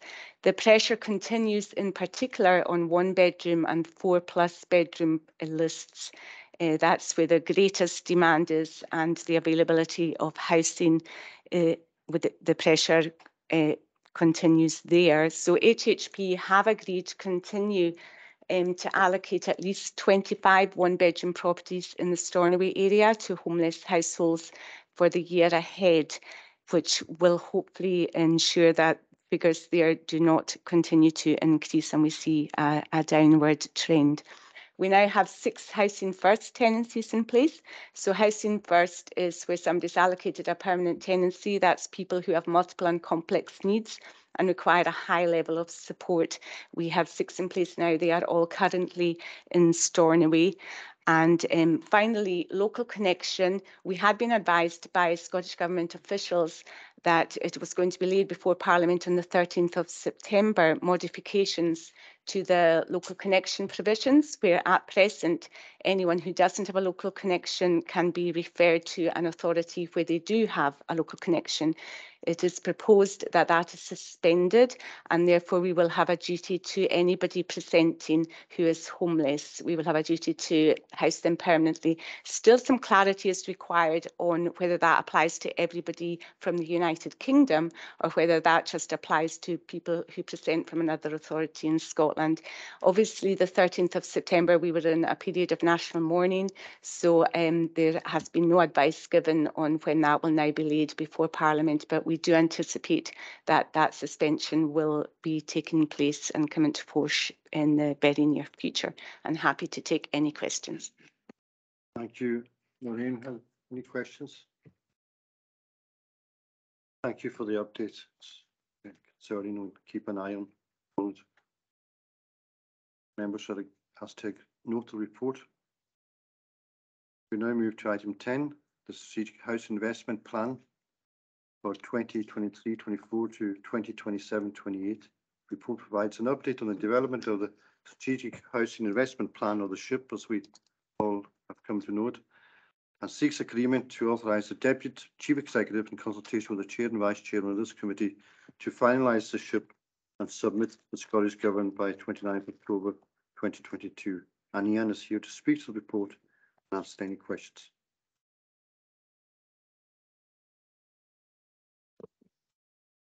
Thank you, Chair. This report sets out the process involved in preparing our annual Strategic Housing Investment Programme, or the SHIP as it's commonly known. Members will be aware that the SHIP has to be submitted annually to the Scottish Government, and this year it's due for submission by the 28th of October. And we're currently working in partnership with HHP and the Scottish Government to finalise it for the end of October. The main report gives a wee bit of background in the process that we are engaged in just now. Section 5 gives a wee bit of the background of why the SHIP is the model that's used for setting out affordable housing in our council area. Section 6 of the report sets out information on the resource planning assumptions. That's the likely funding that could be available to the area for affordable housing over the next 5 years. At 6.4, you'll notice that we have been notified by the Scottish Government that we will be getting around about £8.5 million a year for the first 3 years of the proposed SHIP. But the final 2 years, years 4 and 5, they haven't formalised the announcement of that yet, and we've been asked to use the year 3 figures for the purposes of planning. So hopefully over the next few months, we'll get confirmation from the Scottish Government about the likely funding over the whole 5-year period of the SHIP. The report also details some of the challenges and considerations that we have to deal with in preparing the SHIP. And so section 7.2 provides a list of bullet points of the key things that we have to take into account along with our partners in the Scottish Government and HHP. So just very briefly touch on some of these. Obviously, the key aspirational goal of having most houses developed in rural areas is embedded throughout the SHIP. We try to make sure that we reach the 55% rural and 45% stornoway split in the programme over the period of the 5 years. We've also got information about the innovative approaches to using the money that's available. The Chair made reference to keeping a case to the Scottish Government of getting flexibility to use the funding. On the back of discussions we had over the last year, we've got scope for using some of the funding for bringing empty homes back into use, and also for looking at the partnership support for regeneration scheme with local developers. So that's two key parts of the affordable housing programme that we'll be building into the SHIP. It's still a sizable challenge finding suitable land for affordable housing as well. The process is ongoing. We have regular feasibility works carried out on various sites, and we've been engaging with local bodies, the community landlords, local churches and grazing committees to try and identify land. So that process is ongoing, and we hope to keep that going throughout the life of the SHIP as well. We also had to take account of a couple of issues relating to construction costs. Costs have increased substantially over the last 18 months or so. There's also been delays in the supply chain for raw materials, which has had an impact on the affordable housing programme. Members will be may be aware that there's a concurrent report going to PNR that looks at the construction market volatility in terms of the increase in costs. And that sort of backs up the approach we've taken with the SHIP this year round. And the final bullet point is obviously the SHIP has to try and meet the Council's local housing strategy. The new local housing strategy is in production, as Angela said, but the previous or the existing local housing strategy, affordable housing is one of the key areas, so the SHIP supports that as well. The appendix to this report sets out a wee bit of information on the type of information that has to be submitted to the Scottish Government. It's, the SHIP, a large part of the SHIP is a narrative on the housing situation in the area, and how it shows how we comply with the wider strategies that the Council is engaged in, not just the local housing strategy. So for the purposes of this meeting, we've got indicative figures in the appendix. This will, of course, change as we work towards the end of October deadline for it through our discussions with HSP and the Scottish Government. But we put some figures in to give you a flavour of what the programme could look like. There will be some fine-tuning going on in bringing some of these programmes, some of these developments forward over the next wee while. But at the Chair's briefing, we had discussed the possibility of having a MOUG to present a more detailed SHIP to the MOUG before it gets submitted to the Scottish Government. We'll certainly look at that as well. And based on the discussion, the previous item, HSP have a standing invite to the MOUG as well, so it'd be good to have them at that MOUG as well, if possible, to have a chat about the programme. Like I was saying, the appendix of the report sets out the proposal for just over 200 affordable houses over the 5-year lifespan of the SHIP, and utilising some of or a substantial amount of the 42 million RPA that's available for that period. We will, of course, be doing some of the fine-tuning just now, and that'll give a final SHIP, hopefully around the same kind of new units, and with a good geographical spread throughout the islands as well. So every part of the Outer Hebrides gets an opportunity for new affordable housing. Happy to get any questions your committee might have about the SHIP, Chair. Thank you. Thank you, Mr. Wilson. Watson, sorry. Any questions or observations? Councillor Mackenzie, then Councillor Robertson. Thank you, Chairman. A very good report and detailed report, and encouraging report in many ways. And I hope we don't have a problem at the end of the day that 8.5 million per year over 5 years would be considered too much money. That money has got to be spent in the next 5 years.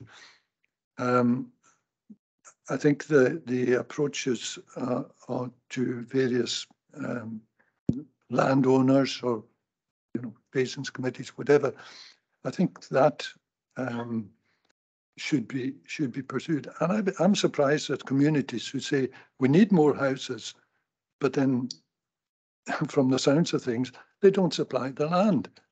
So there seems to be a question of conflict there, and I hope that doesn't take too long to resolve. I don't know how much money HHP get from this quantity, but I understand they were only talking in terms of 30 million or something, or 25 to 30 million at one point. And yet, there's a demand. Everybody said that here on different reports, that there's a continual demand for new housing. There was another couple of points.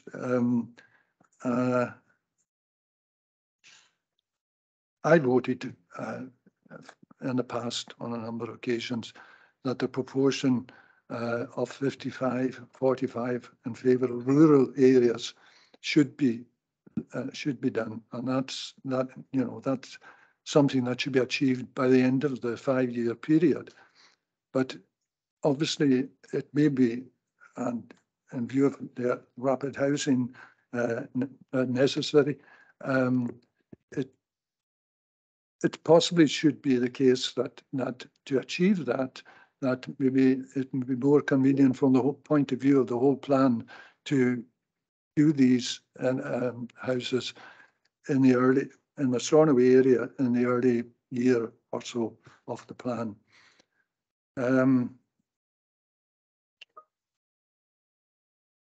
I don't know how many approaches or how successful. Mr. Watson has mentioned a couple of points about, getting extra agreement from the Scottish government. But for instance, something came up yesterday, and I thought this is something that, give a bit of flexibility on the thing. Housing for the mainland applicants. Could that be something that we could approach the government for? Say, look, we need a building for these children, and also for respite. So, maybe we're thinking too narrowly in terms of just housing. I'm sure we're not, but we're trying to broaden the thing out as much as possible to make use of the 42 million that is going to be available over 5 years, provided we spend it. So I wonder if that's something that approaches could be made. So Watson, briefly, please. Thank you, Chair. In terms of the use of the resource planning assumption from the Scottish Government, there are quite strict rules and regulations on what it can be used for. The bulk of it has to be tied in with work delivered by a registered social landlord. During the discussions we had with the Scottish Government over the last 18 months, there had been a number of projects slightly out with the sort of the affordable housing criteria that we'd suggested. There was, like, for example, a proposed development in Tarbert for seasonal workers, that kind of thing, to see if we could get some flexibility there. But unfortunately, that wasn't something we got a green light to go ahead with. So it is something we have suggested to the Scottish Government. We have explored it, but we haven't been given the green light for that. Although, like I mentioned, we have got opportunities for bringing empty homes back into use, and the partnership support for regeneration developments might have some sort of opportunities there as well. But it's something we have regular discussions with the Scottish Government about, trying to maximise the RPA, and it's something that'll be ongoing. If something comes to light, we'll certainly raise with the Scottish Government to see what kind of response we get. But so far, it's been focused more on affordable housing rather than widening the net a wee bit. Thank you. Mr. Robertson. Yeah, just going back to a line at 2.3, which refers to making best use of existing homes, including bringing empty homes back into use. Now, I've had quite a bit of correspondence from young couples that are currently living in rented accommodation, but have bought empty homes which are not habitable, but they end up having to pay council tax for the rented property, and the house, which is almost derelict, looks like a house, but they have to pay. So I just wondered, I've engaged with finance on this, but they tell me it's a kind of a national thing. Is there anything that can be done on that particular issue, I wonder? I don't know if you can. Watson.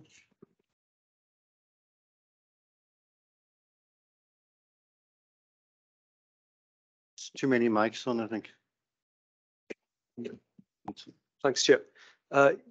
Yes, empty homes is something that there's two specific projects that we're engaged in at the moment to try and get a number of these homes back into use. I made reference to the Corley Zone approach to bring a number of empty homes back into use every year. For the purpose of planning, we're looking at maybe 5 houses a year to begin with, but possibly increasing that over time. That would mean the council would be able to purchase houses using the RPA funding, and then use some of that funding from the Scottish Government to bring the house up to a decent standard. Then the property could be rented out to somebody or could be sold to a first-time buyer. So we're looking at the fine-tuning of that at the moment with our colleagues in the Scottish Government, but it seems to be something that would be quite an effective way of getting affordable housing into remote rural areas due to the number of empty homes we've got on the islands. There's also the project that TIG have recently introduced. They were successful in getting funding from the Scottish Government to do a similar project where they have been awarded funding to carry out feasibility studies on about 20 empty homes to try and see which of these could be brought back into use. So there will be a wee bit of an overlap between our project and the TIG project, but hopefully together we'll be able to get some empty homes back into use. And we thought it was really important that these were targeted in the most remote areas to try and make more of an impact rather than in Stornoway or the bigger settlements. But it's two encouraging projects, and we'll certainly keep the committee updated on how we're getting on with that. Okay, thank you. Mr. Morrison, then Mr. McNeil. Thank you, Chair. I mean, just following on from the SHIP, I think it's imperative that we keep the 55% ruler split in the SHIP because communities are fragile at best. But just a point for Mr. Watson, because Mackenzie and I were asked to attend a meeting with a landlord last week where they identified large pockets of land suitable for housing, what they deemed suitable for housing, which goes against the grain of what we're hearing today where land isn't available. This particular area, they've identified quite a few areas that they think would be suitable in various villages. Now, I think the problem is HHP seem to come back and say they deem the land unsuitable for one reason or another. Now, I think I probably raised this before, Mr. Watson, but who actually deems that the land is unsuitable? Do we have a say in that, or is that totally at HHP's autonomy? Thanks, Chair. Yes, we're involved in the process with HSP. The way we deal with land, we've now got a one-door approach, and the council takes the lead in any approaches that are made for land that gets offered up by community groups or by individuals. Prior to that, it could have been offered to HSP or TIG or to ourselves. So working collectively, we've taken this approach where we would take the lead role in getting in touch with whoever's offered up the land. If it looks like the land's got potential, we carry out feasibility studies. These are jointly funded between HSP and the Corla, and they're usually carried out by Tyche and Sgall on behalf of HSP. So the feasibility study looks at the site, try to see if it's something that can be developed, tries to give an indicative cost of developing, and also looks at how many units could be put on a particular site. And during that process, that sort of identifies any constraints on the site, like the physical makeup of the site, or difficulties with accessing services, or if it's going to be too expensive to develop. We're certainly noticing that there are more and more sites are too expensive to develop based on the threshold limits that are set by the Scottish Government due to the increase in costs. So that's becoming more of an issue. More land has been deemed as being not economically feasible to develop. But that's not to say that could change in the future if things improve and the cost of living crisis improves, then some of these sites might be ones that could be looked at again. But at the moment, it's a joint approach between the council and HSP to look at the feasibility of these sites. If the feasibility site comes back with a clean bill of health, then there's a good chance the sites will be developed for housing by HSP in the coming years. But just the opportunity, we're always grateful for any leads. So if members get approached by any members in their wards with land, we'd be delighted to hear about that, and we'd certainly look at the model to see what we could do. Okay, Mr. Morris. Too many lights. Thank you for that, Mr. Watson. You are going to get invited actually to have a meeting with the landlord. One of the questions as a follow-on I would have is it the number of houses that are if sites are too small, could that have a cost implication? Could that make the land deemed unsuitable from a feasibility study? Or is there, you know, I was just thinking after we left the meeting, are the sites I've identified maybe for 4 houses? Would they be better coming with a site for maybe a larger scheme of 10, 20 houses? Would that take the cost element down, or would that make it more attractive? Yes, thanks, Chair. Yes, that's correct. It's the economies of scale is an important part to play with it. Sometimes a smaller development just wouldn't be economically feasible to deliver, and a larger one would achieve these economies of scale. But then you come into the issue we touched upon about demand in an area as well. So some areas, 10 houses might be too much, whereas 4 or 6 would have been an ideal mix. So it's one of these things we have to consider very carefully in partnership with HSP when they're looking at taking the programme forward. Thanks very much for that. Mr. McNeil and then Mr. MacLeod. Thank you, Chair. There's been occasions when feasibility studies have been conducted, and that the land that's been put forward has been deemed unsuitable. The site I'm thinking about is in the process of having a house built there just now by a private individual. So if a private individual can do it, you know, that gets you thinking of what's happening, because there's been occasions where land has been offered and there hasn't been any follow-up. I've had several people speak to me about that. We're also in an unfortunate situation where we've only got one RSL for the Western Isles, and for those of us that are know that only through an you can only work through an RSL. Could the council look at becoming an RSL, or can the council actually start building houses themselves, or is there a way? Is there a mechanism that can be conducted? Well, that's the flexibility we're actually looking for. Yeah, well, do that's one of the things. Yeah. Well, you know, and so we can start rebuilding our housing stock up again. Yeah. And another thing we can't go near is the 55-45% split. That's got to be kept. Thank you. I think there was overwhelming support to retain that split by the committee and by the council. Mr. Watson.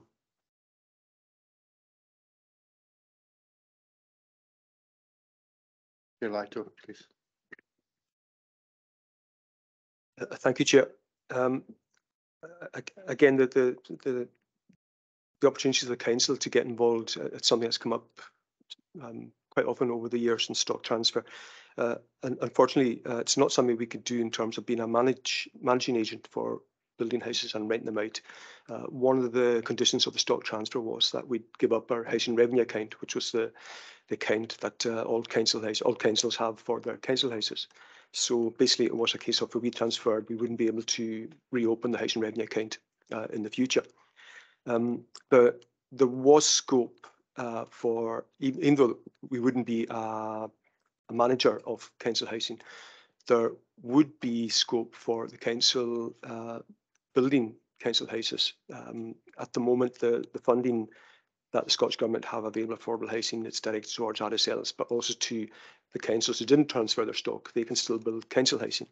But on paper anyway, the council could possibly have built council housing. But when we did look at it, this is going back quite a number of years now, it would have been far too expensive because we didn't have the council house rent coming in to service the debt that we'd have to incur to build the houses. So it's something that we didn't pursue. I think it was 2007 or 2008 we last had a debate about this in the chamber. So at the moment, it's not something that we could do in terms of having our own housing stock again. I think that we are quite pleasantly surprised by the Scottish Government allowing us to purchase empty homes, as mentioned a wee while ago. That was certainly something we weren't sure if we'd be allowed to do that. So it's good to know at least we've got that flexibility of getting engaged in purchasing houses for onward use. But at the moment, it's not something we could do in terms of developing our own property portfolio. Okay, thank you very much. Mr. MacLeod and then Mr. Mackenzie, and that'll be the wind up then. And I'll take in Mr. Finnegan as well. Thank you. Okay. Thank you, Chair. Just following on what Councillor Robertson was saying earlier about council tax. Yes, there's a young couple over in our ward, similar circumstances where They're renovating an old house that's on a few. It's been out of crofting tenure, which shouldn't have anything to do with it anyway. But they're paying 200% in council tax for this house that's trying to renovate. They both live with each other's parents, you know, just now. Now, there can't be many people in the Western Isles, a couple like that, doing this. I mean, is there any reason, or is it possible for us to reduce that policy to 0% until their house is habitable? Sorry, I'm getting tongue twisted here. Thank you. Thank you, Mr. Howe. Sympathetic with your issue, but it'd be appropriate to raise that at Policy and Resources would be the appropriate committee to raise with Mr. Mackenzie and then Mr. Finnegan. Yes, Chairman. The point I was going to come back on, actually, and I did forget. The island deal is meant to help the three island authorities. And is there any effect from the island deal in this that would assist us? Yeah, I don't know if the Chief Executive has a view on that.